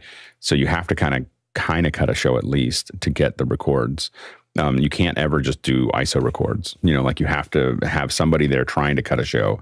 So I was kind of trying to cut a show. And then that's when you go, oh, I need a close up of this, or, oh, I got 2 of the same thing, or, oh, I've got this. And so so those are the things that you have to see those to get those ISOs. And and one of the things that we are going to make available for some folks, if you're interested, and don't reach out to me yet, but I'll just keep your eye out for it, is with some stuff like the Illegals, we'll probably put up a segment of the ISOs that if you want to try to edit that together, you can. Like you can just go ahead and try to, here's all the ISOs, here's the music, then you can cut it together for they're fine with that. We talked to them about that. And so even some of the stuff with Brian Van Der Ark, he was like, yeah, sure. so we'll see how we'll play with that a little bit more in the future. We want to do a lot more of that type of thing. One other thing, we'll talk about it later. Next question. Chris Widener's in from Lafayette, Indiana. Has anyone used portable folding antenna towers? I'm using extendable guided poles and a folding antenna tower at home, but want for a trailer without breaking the bank. Go ahead, Courtney. Yeah, I don't know about the breaking the bank problem, but Illuma makes these nice extendable towers that are aluminum and telescopic and don't require any guy wires, and they make them in a variety of sizes. You can see one there that is used on a little trailer, so it just flips over and you crank it up, or it has electric up and down. They make them in a variety of heights, from anywhere from 106 feet to 39 feet, and they're good for up to 70-mile-an-hour winds, and they don't require guy wires. So it looks like a good solution. I do not know how much they cost, though. So you're on your own there. Next question. Next question coming in from Joe Phillips in Murphy, North Carolina. How reliable and easy to troubleshoot are the American DJ DB displays? And they have a link there for them. Yeah, they look cool. I have no idea of how accurate they are. There's no reason for them not to be, but it does look like. Typically these are the kind of things that we would tend to use a computer for, so that we could really manage what that looked like. But they look like cool pieces of hardware. Go ahead, John. There's one sitting right back here in my Dante. I had to reconfigure it for using the MixPre rather than my old mixer. And so these are not good pieces of gear. I needed 1U filler. And for $99, shiny, you got giant LEDs bouncing on the front, usually. But not useful outside of that. Yeah, no. Okay, they're not accurate. Got it. Okay, there you go. Next question. Next question from James Fosline in Minneapolis, Minnesota. Has anyone used the free Vimeo screen recorder? Any thoughts, or what do you use for screen recording videos? Guy. I haven't used theirs in particular, but I've used other ones like it. And you got to be careful of the codec that it's recording into, because then when you go dropping it into your editing software, it can be very laggy. You want to record in a format that's native. So even like we'll use the Adamus Ninja, and that way it's coming in as ProRes. We're cutting and recording in ProRes through and through. The files get big, but the edit goes really smoothly. The other option, if you are going to go with the lower bitrate and want everything nice and neat, especially if you're not using video, then Telestream has ScreenFlow. That's what I would use. Yeah, I mean, the ones that we see trainers use the most are ScreenFlow and Camtasia, are the kind of the ones that we see from a screen capture perspective. They have a lot of creature comforts, like they can capture your keystrokes and capture your cursor, separately, and there's a lot of things that they can stack up that make it really easy to build training. For folks that are just really doing screen captures of things, almost everybody I know is using some kind of external recorder, like an Atomos. For 1080p, I capture a lot of stuff on still a Pix 240, but you can have a lot of different things that you send out to a recorder because it will record in ProRes, and as you know, it just comes in easy, and it's a lot less work for your computer. Your computer just sees it as another monitor as opposed to having to process the screen. Go ahead, Chris. Yeah, I was just looking at the Vimeo page. It's definitely designed for somebody doing a presentation who wants to, capture themselves. I think they even grab your webcam, which is something that I think Camtasia does. I know that ScreenFlow does. The reason why I would highly, highly recommend you use ScreenFlow. ScreenFlow doesn't actually record a video of your screen. It's Mac only, by the way. What it does is it records the OpenGL information, I think it's what it's called, that draws your screen. And what that means is if you're trying to teach somebody how to do something that's on the screen, you can zoom way in on it, and it looks fantastic because it's just redrawing it and scaling it up. It's like the difference between a JPEG and an EPS file. You can zoom in better on it. But if you're just given a presentation, here's my slides, here's my thing, probably any one of these would do just fine. And remember that a lot of these will record, whether it's PowerPoint or Keynote, they'll record. You can set them to record the presentation. So if you're doing a presentation, you can actually have, like, for instance, I do these all the time. Someone says, "Oh, can you do a slide deck?" And the problem is I don't build slide decks with lots of text. So mine are lots of images. But I still want to tell you what I want to tell you. I just don't want to type it. So I turn the slide deck on and I go through it as if you were there. Then I hit stop and I hit export video, and I get a QuickTime file and I send it to you. Like, this is the presentation, and I don't have to write it out. And I believe that will also work if Keynote now lets you add live video, so you can have your live video and have you appear in the slide or move over to where you want. It'll capture all of that. And then you can save it out. So that's one way to look at that as well. Go ahead, Courtney. If you need to record your screen and your video camera, then the other screen capture stuff works. But remember, you're going to be working your computer extra hard to be shuffling that stuff off, compressing it, and saving it to disk, and running your demo or whatever software you're going to be demonstrating at the same time. So you could run into problems there. That's why I almost always use something like this outboard recorder. This is a HDML cloner box turbo. It just takes HDMI in, records output onto a USB thumb drive. It can be USB 2 output. It records an H.264 1080p file, which you can load in and play on anything because it's standard 10 megabit H.264. For 1080p output, it works just fine. If you can have higher resolution output slides, then you want to get into screen capture. Next question. Eduardo Augustine in Panama. Going back to old school times, any suggestion on how to get a VHS movie to digital? Go ahead, Sky.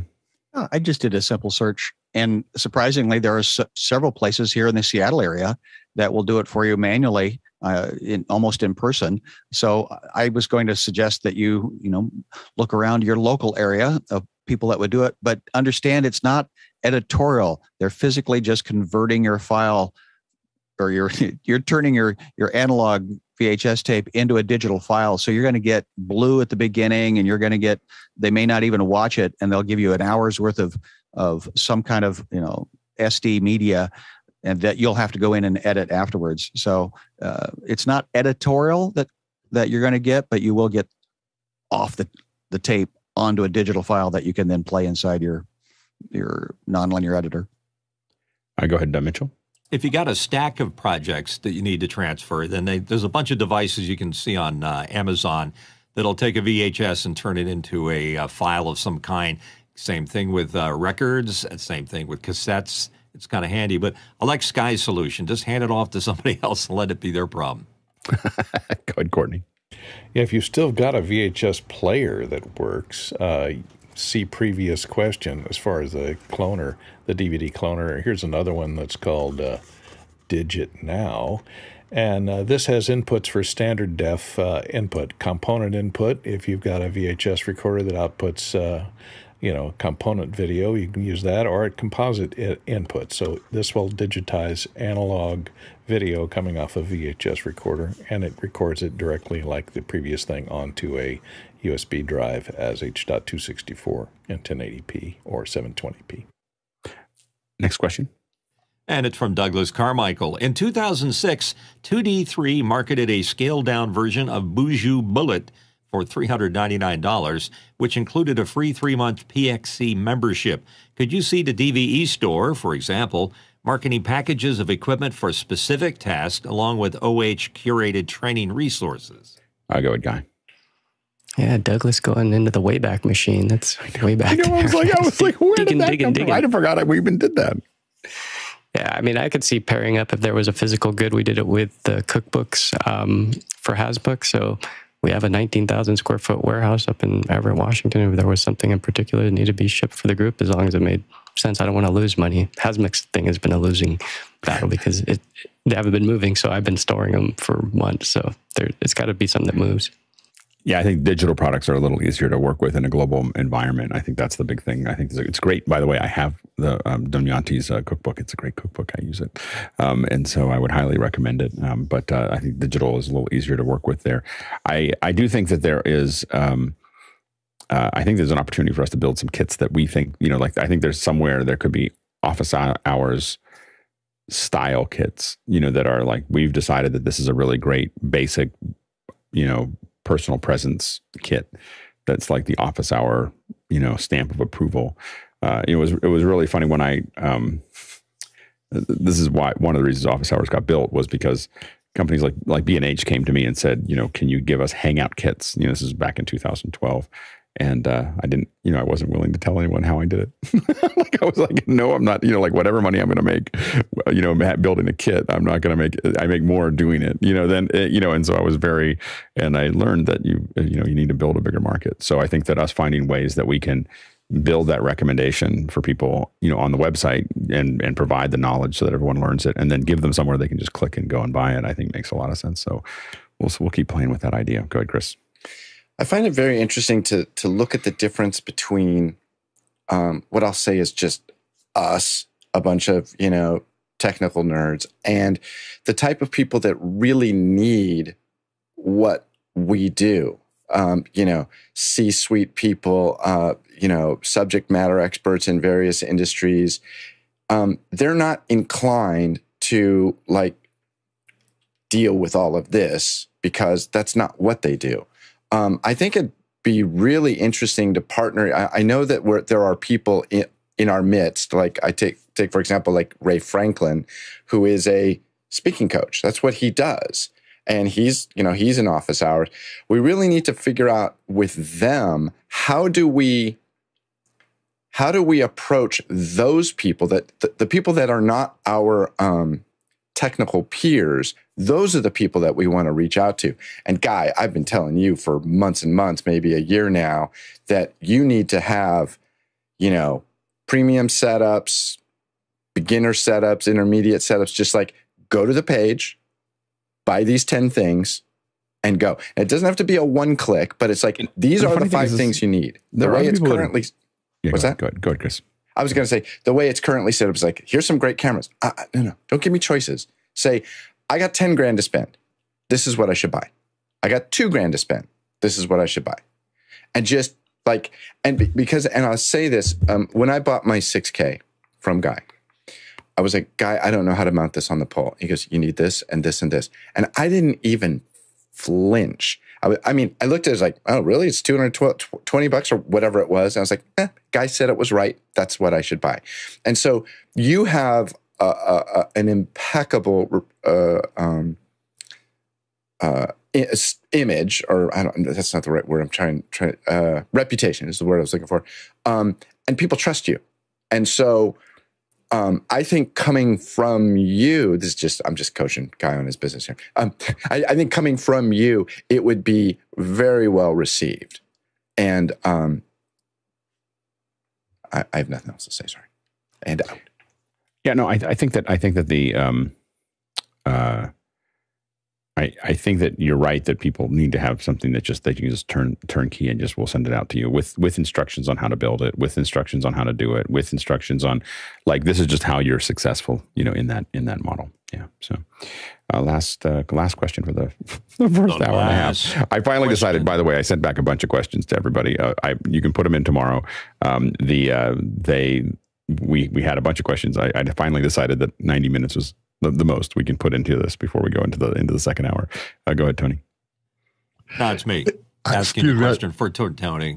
Tony. Oh, yes. My tally stopped working. Is it just me? Tony, is it? Apologies, guys. I don't know if it's just me or not, but I want to tell you that I am spoiled. I am enjoying my green tea with lemon juice. And then I'm seeing myself on camera. I'm like, no. And I realized that the tally lighters had stopped working. Okay. So, guys, is it just me? Do I need to refresh? What's going on? Yeah. Does anyone know which I have to admit yeah. Mickey says you currently have 2 accounts. Make sure you're using the right PIN. Ah, there you go. Yeah. That's probably the issue there. All right. Thank you, guys. Okay. We're now jumping into our second hour, only 30 minutes late. I went over it, and I apologize for sending quick questions back to everybody. I was like, well, we'll go a little over, and then I looked up and I was like, oh my gosh, we're 90 minutes out. So I do need a little bit of time to show you what I'm talking about here, what I promised, and because I've talked about doing this for like a year and a half, and so I felt like I should actually do it today. So what I'm going to do is talk a little bit about. We've talked about it informally. I think I've shown it after hours, and I may have shown it randomly somewhere, but I wanted to have one place where people could see it so you could just understand it. So what I'm going to do is show you how to build countdown clocks inside of countdown clocks and 3D countdown clocks inside of Motion. It's a little quirky, I will admit, but it's also it's pretty cool when you actually do it. And the reason that I wanted to show it is that I actually think that this feature, just doing this in Motion is worth paying $50. Like if you just had this one feature of building a 3D countdown clock, and you see the 3D countdown clocks that have changed a couple times at the beginning of our show, that takes me like 5 minutes to build a new one. And so it's, it's relatively easy to do. And literally for $50, it's not that you can't do it in After Effects or you can't do it in something else, but After Effects is $50 a month and Motion is $50 once.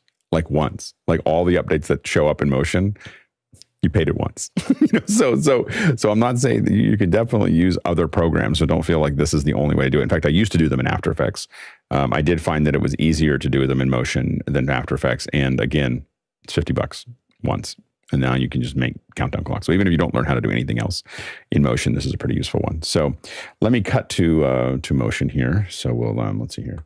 So here we get that. And I got to turn something on so I can see it. There we go. All right. So here we are in Motion, and I'm going to show you. This is just the basic layout here.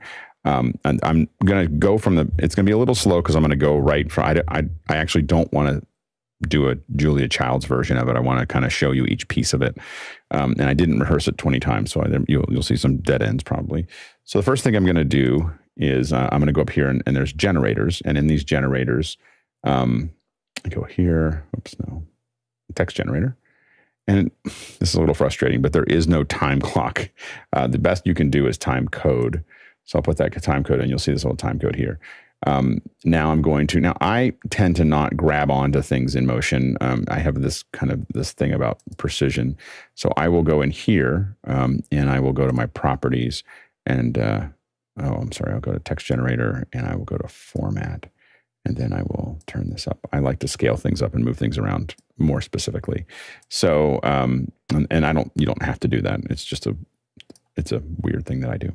So anyway, so we have the appearance here that's there, and what we're gonna now. I might go back to properties here, and again, now I can move this around. So I'm gonna move it. It is important that you get it kind of where you want it first to make this actually work. So I'll get it there. Now this is the part that I'd like to thank Mark Spencer, because I was doing these countdown clocks, and I was then reversing the video later to get it to count down.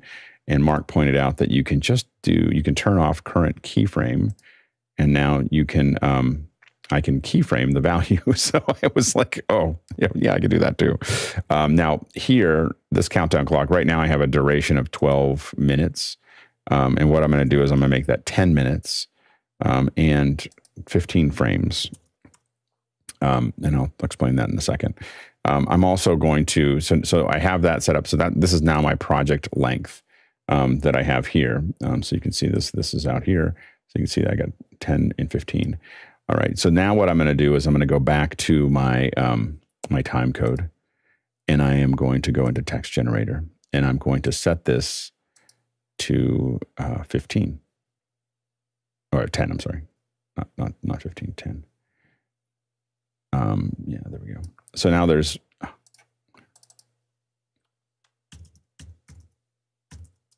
there. So anyway, so I'll type that in. So now it's 10. Now you probably wondered why I had 15 at the end instead of 10. It's because I want 15 frames of leader. So I want it to get to 0, and I want it to hang. So you might make it a minute of hang, 30 seconds of hang, but I'm giving it 15 frames of hang. So I'm going to set this, and I'm going to set this time code to, I'm going to keyframe it so that it's set at that. And then I'm going to go to the end here, all the way to the end, and I'm going to go back 15.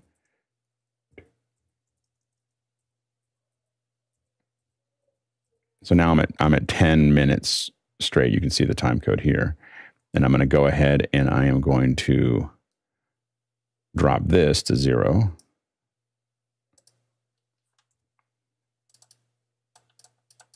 Sorry. I don't know why it wants to do that. Anyway, so we'll leave it there for now. I'm trying to figure out why it wants to go to 4. Are you drop frame? Oh, yeah, hold on. No, hold on. Of course I do a presentation and my mouse stops working. There we go. There's something about the Kensington mouse or Kensington thing that just stops working every once in a while. And that should be, and then we have format here. Sorry, I am like, of course we do a presentation, and literally it has,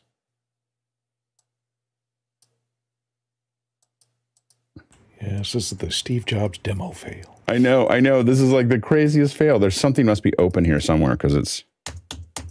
Courtney, I know you have one of those sound effects queued up. Is it sad trombone? Is that There we go. There we go. Will everyone in the audience please turn off your phones? Yeah, exactly. So, so we'll set this to 20. 15. There we go. All right. So. So we have this set there. I have no idea what just happened there. All right. So now what we should do is, so now you can see it scrolling backwards like this. So there we have our little, our countdown clock starting up here, and it is changed. I don't know why it's.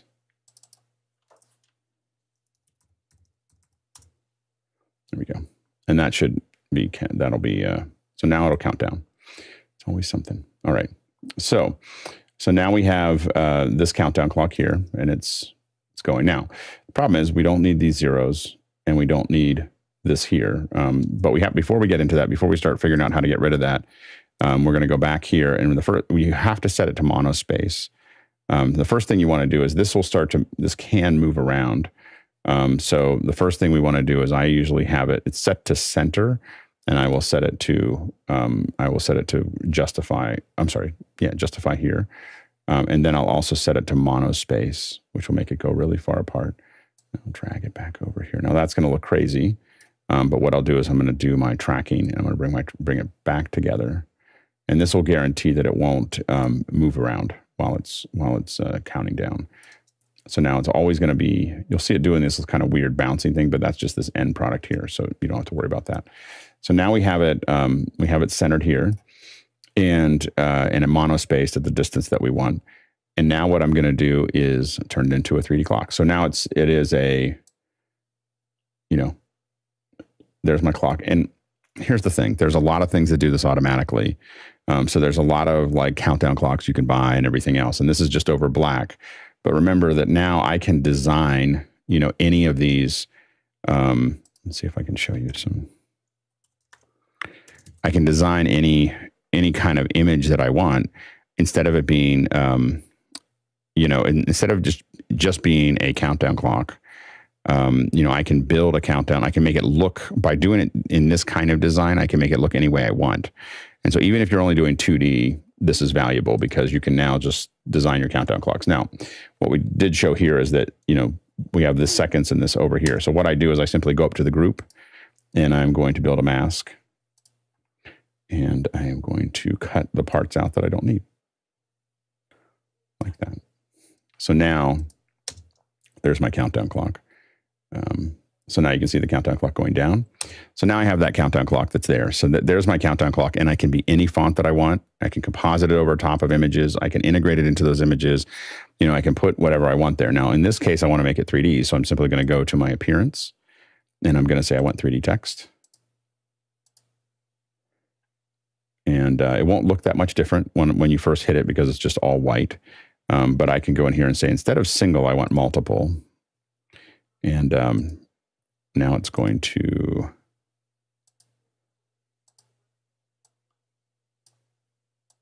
do something that I didn't expect.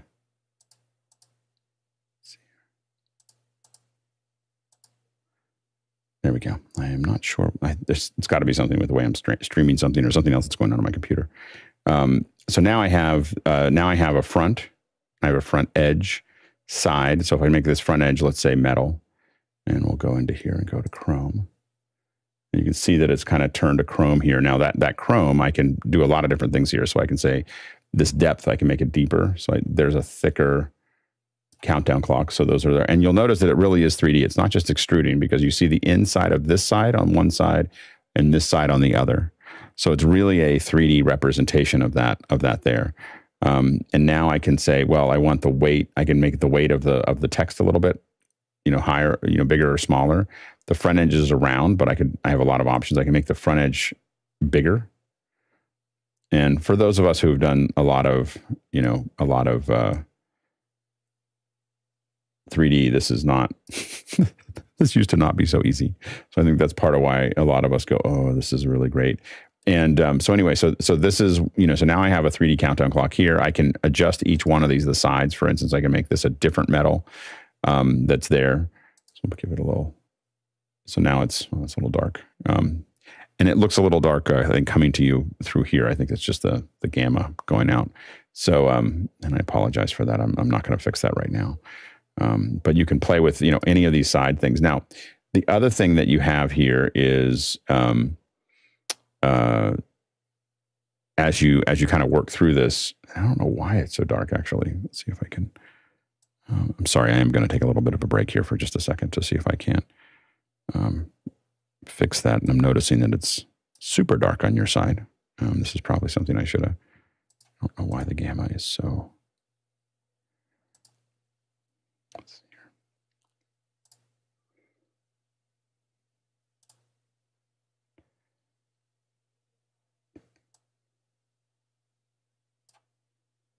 It's a little better, right? But not much. That didn't help. A little bit. I have Still so super many. dark though. Yeah, a little bit better there. That's better. That was much worse, right? Nope. So we're all learning. Bad. Yeah, Are you changing the display settings? Yeah, I'm trying to change the display setting to something that'll make sense, and I am not succeeding. I have so many gammas in here that it's kind of hard to tell which one is which. So we're going to leave it at that one there. It's a little bit brighter than it was before. Yep. I think trying to fix that right now will take more time than we have because I cut so much time off. So anyway, so so anyway, so you have the 3D here. Now there's other things in here that you have a lot of different, it's not just that you have control over the chrome, for instance, or the front or whatever, but you can go in here and with any of these, you select the chrome here. And you have the metal here, but you have what type of metal, I could change it here as well. So I can change these settings here. I have, there's a lot, thickness of, the base and the highlight, glow, drop, shadows. So you have a lot of tools that are in here. So here's a lot of different, and each one of these has their own set of tools. So this is like multiple finishes, all for this glitter paint that's on the side that you can't really see at the moment. But you also can go up here and the environment is not, so if I open up the environment has this is the field, but I have lots of different environments that I could use. So I could throw this on and it's going to be a completely different look, than what I have here. And so here's like a light box, so there's lots of different looks that you can apply to this, this scene. And you can also rotate these, you can move where, how that reflection map is being used across that 3D space. So there's, it's an amazing amount of control over the 3D text. It's not just like, oh, I want to extrude it out. You can do a lot of things here that can really, kind of build it out. And then you hit render, and that's it.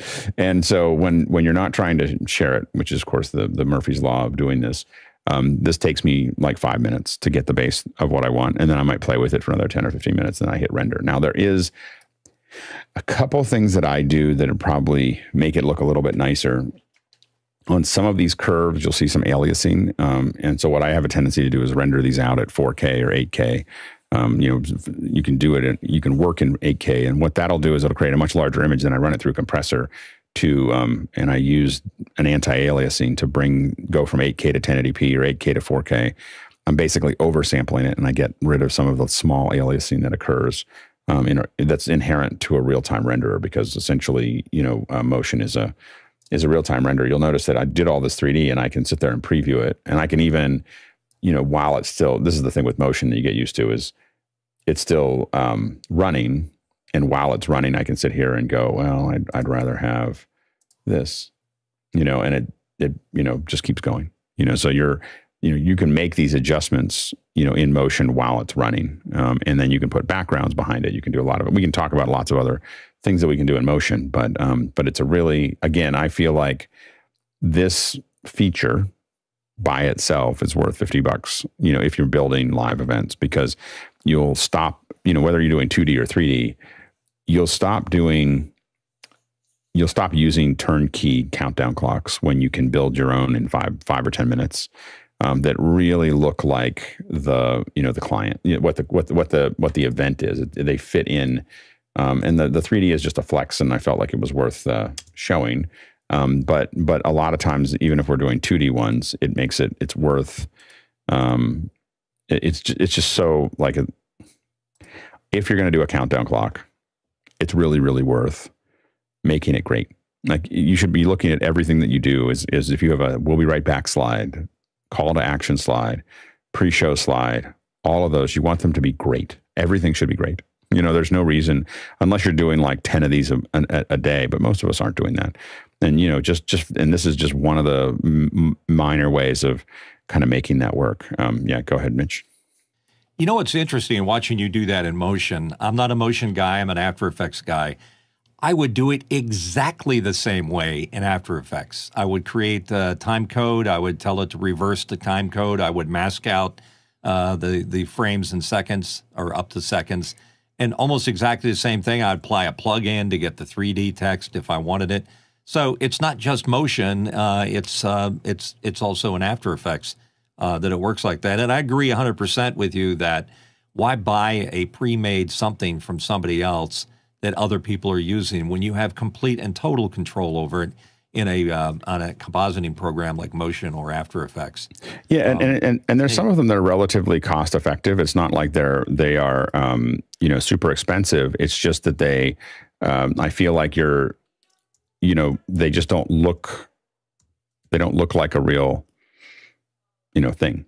And I think that's they don't look like it's part of the image. You want everything in your, whether it's a lower third or whether it's those types of things, you want them all to be something that is, that makes you feel like the show starts as soon as you start streaming, and so that's the kind of, thing that you want to, always kind of keep in mind, through the whole thing is like, how do I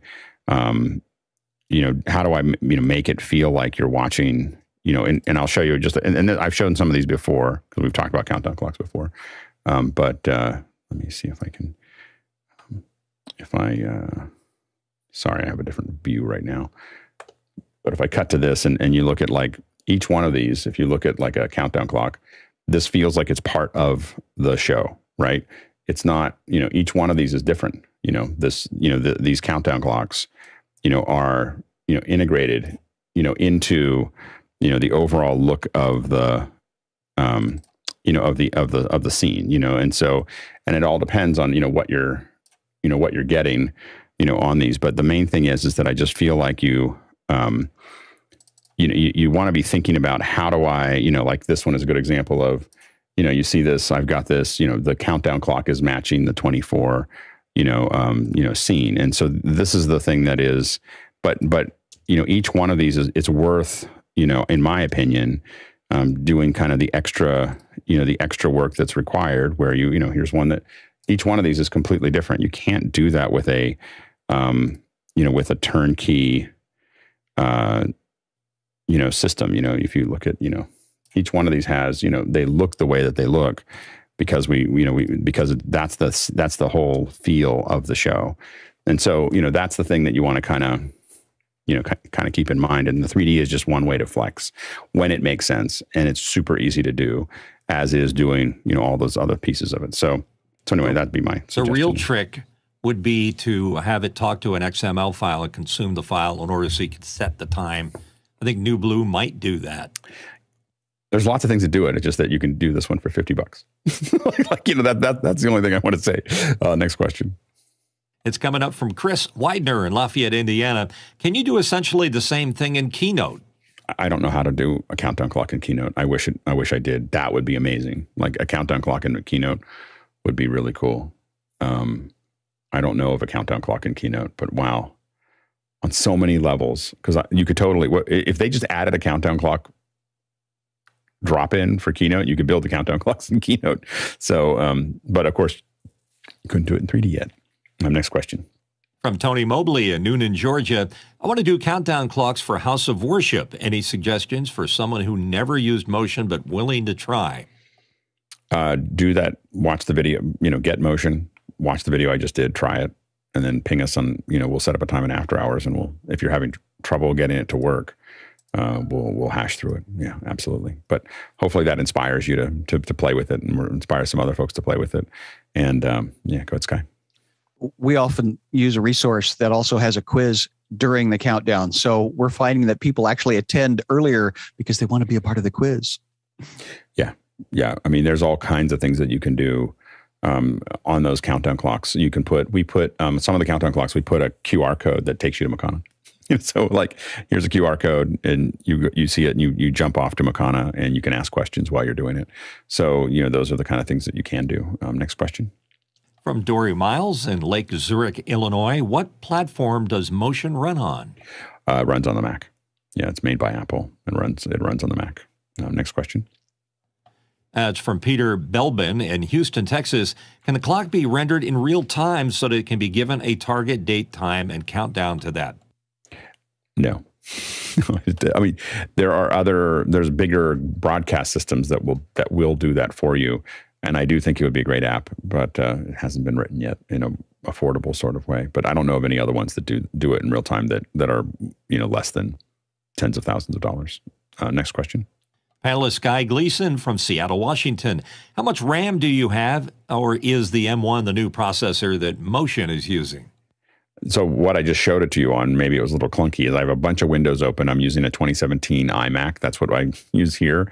And I have this Zoom and a bunch of other windows, and then I had Motion running on it. So that it would have, I meant to run it on an M1 Mac with 16 gigs of RAM or whatever, and I just for some reason my HDMI wasn't showing up this morning. I didn't have time to fix it because I was up late last night with that concert. So it's a overloaded, 2017. I got like 8 apps open. I've got windows all over the place, and so that's what it does when it. How much RAM? How much RAM on that iMac? 32 gigs. Yeah. So, but it was a really nice one when I bought it 6 years ago or 5 years ago. But it's an old computer. It's not like I'm running on anything new. Next question. Jason Panks in Nashville, Tennessee. How would you add a still graphic or video background to your countdown? I might have just closed Motion while I was talking, but might have closed that window. Hold on, let me see if I can pull that up again. But it is it's super easy. You just put it in a layer below it. And for some reason, I thought that oh, hold on. I may still have it there. Hold on, let's see.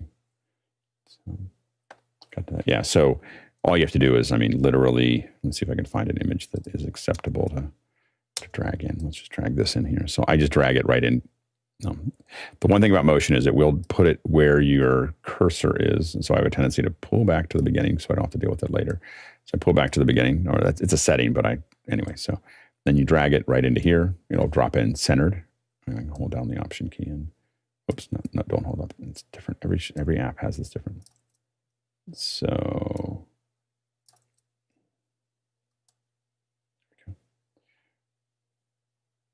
there's I've made it in the background here. Now it's in a group above it. I can just take this group and move it above that. And now it's over top. So, I did that. There we go. So now this group is on top of that group, but that's it. That's how you put it over top of an image. So it's pretty straightforward as far as that goes. Go ahead, John. I like the new countdown clock better than the old one. If you change the faces of the numbers to red instead of black, I think it would have better contrast. Yeah, I have one that's already rendered with the white. I just keep forgetting to upload it for JJ, so it's already sitting here with a brighter foreground there. But I can play with it, and if someone wants to come up with really the next version of this, I'm going to show you how to do it in Cinema. I'm working on using nodes in Cinema to build it. So the idea is there's a function in Cinema that will do it, and all you have to do is change the models. So I want to basically build it so that it has a countdown clock in it, and it jumps to each, it knows what 1, 2, 3, 1 through 0 is, 1 through 9, 0 is, and it just changes them, as it goes. But it's taking you a little longer to put that together. Go ahead, Courtney. Can you apply little animations to the change between the numbers? So like the numbers slide down like it's a rotating cylinder clock or anything like that? Or I probably could if I put more work into it. Right now, it's just using the count. It's using time code, so it's just changing from one to the other. Maybe we'll get Alex Gollner to come on and do a countdown clock version 2. Alex does it completely different than I do. So Alex Gollner's is both. It's cooler, but I can never remember how to do it. So I have to look at it. He animates them all so that they're animated. He animates each one of those so that and then his, he's got a little animation for each one on how they transition, and then he cuts and pastes them to loop and everything else. So he builds a loop. His is much more technically interesting than mine. Mine's the how to do it really quickly, and if you don't have to have a lot of experience in Motion to do it. Alex's is the true master's way of crafting a countdown clock, because he sent me back one, and I looked at it. And I was like, I just barely understand what he's doing, and it's really cool. And but it's much more. His is much better than mine. And the other question I had is, since you're rendering this out as a video file, is how do you back time it correctly so that it ends up right at 0 at the right moment in time, especially since you may be starting it at an unknown point? Yeah, so this is why we wish, and again, the automatic ones kind of do it, and this is why I wish it was an app. But right now, what we do is we look at we literally, it's when we hit the play and we're looking at the count. You think about literally, I need a 5-minute countdown, and you have to start the playback. You don't have to start displaying it immediately, but you do start the playback at a very specific time, and so that it counts down. And it depends on whether you want to be on time. So we're on time with the atomic clock for this show, as opposed to in many shows I do, we're on time to the stream. So it means that the stream is on time.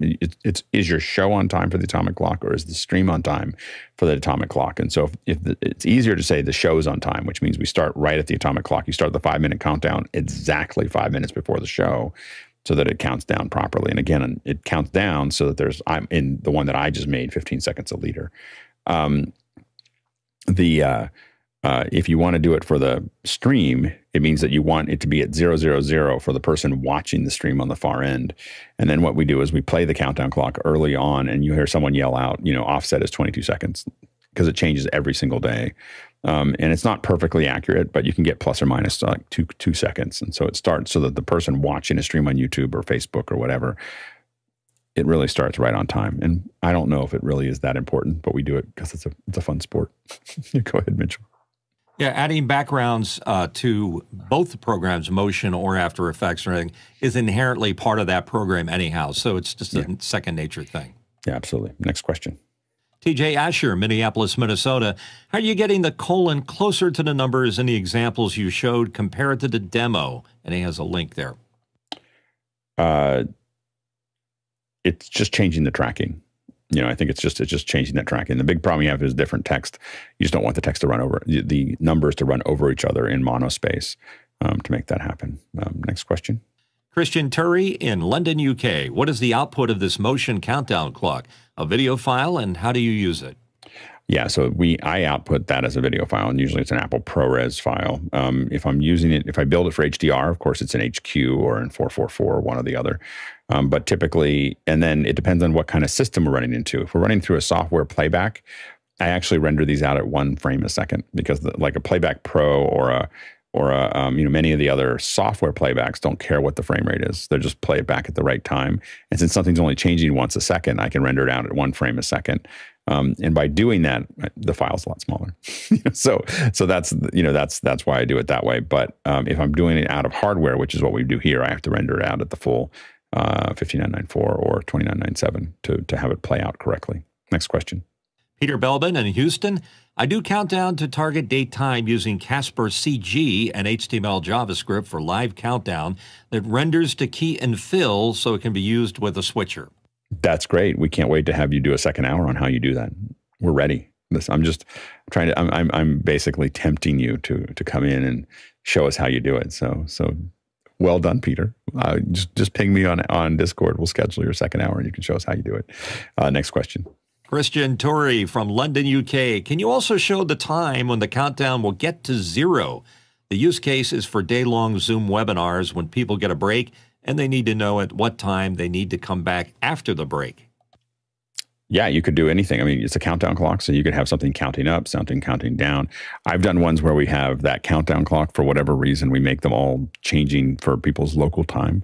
So they're, it's like it's coming, the countdown clock it's this time, but here are all the local times. And, you can definitely, do those types of things as well. All right. We only went 2 minutes over. But that's why, for those of you who watched me push back questions at 8:30, that's why I was like, I think I need about a half an hour. I don't know if I need a whole hour, but I need a half an hour to have a discussion.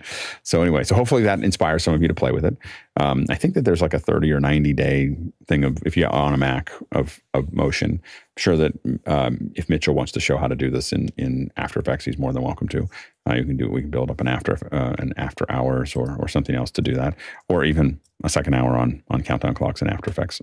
But again, I used to do them that way. It's just that I would prefer, I always am trying to build something you have to do every day, is try to get it so I can hand it off to somebody else, and I'm not paying $50 a month to. Yeah, the After Effects would be finicky. It's finicky but very tweaky. Yeah, this one is, once you get good at it in Motion, it's super fast and easy, and especially when I'm not trying to present and do everything that I did here. But it's usually, again, if I need to do one, like I ask the client, like, send me raw assets for the background and the font, or what the font it is. And then I just put the font in. I make sure that the countdown clock is in their font. And then I usually end up concocting the frame. Sometimes they have an art department that does that for me. I just tell them this is what I need. I send them a template, like I need a box where I'm going to put the text. You got to tell me where you want that and what the scale is, and then I put it together. But it takes just minutes, and it's just so much nicer. Like, hopefully this inspires you, whether you use Motion or After Effects or Casper CG. Just stop using ones that are generic. Like that's my only 2 cents is don't use generic countdown clocks. Use ones that, you know, are nice and pretty and look like your show. All right. That's it. Thanks so much for our producers for asking all the great questions. Lots of questions today. Really, really, really well done. And thanks to our panelists. Can't do this without you. And we also can't do it without this incredible team that's constantly learning and constantly working on this 7 days a week. So just amazing work. And now we're going to jump into After Hours. Someday Mitchell's going to learn how to whisper. I know it can happen. It's going to happen. I don't know. I need therapy. I think we need to do this.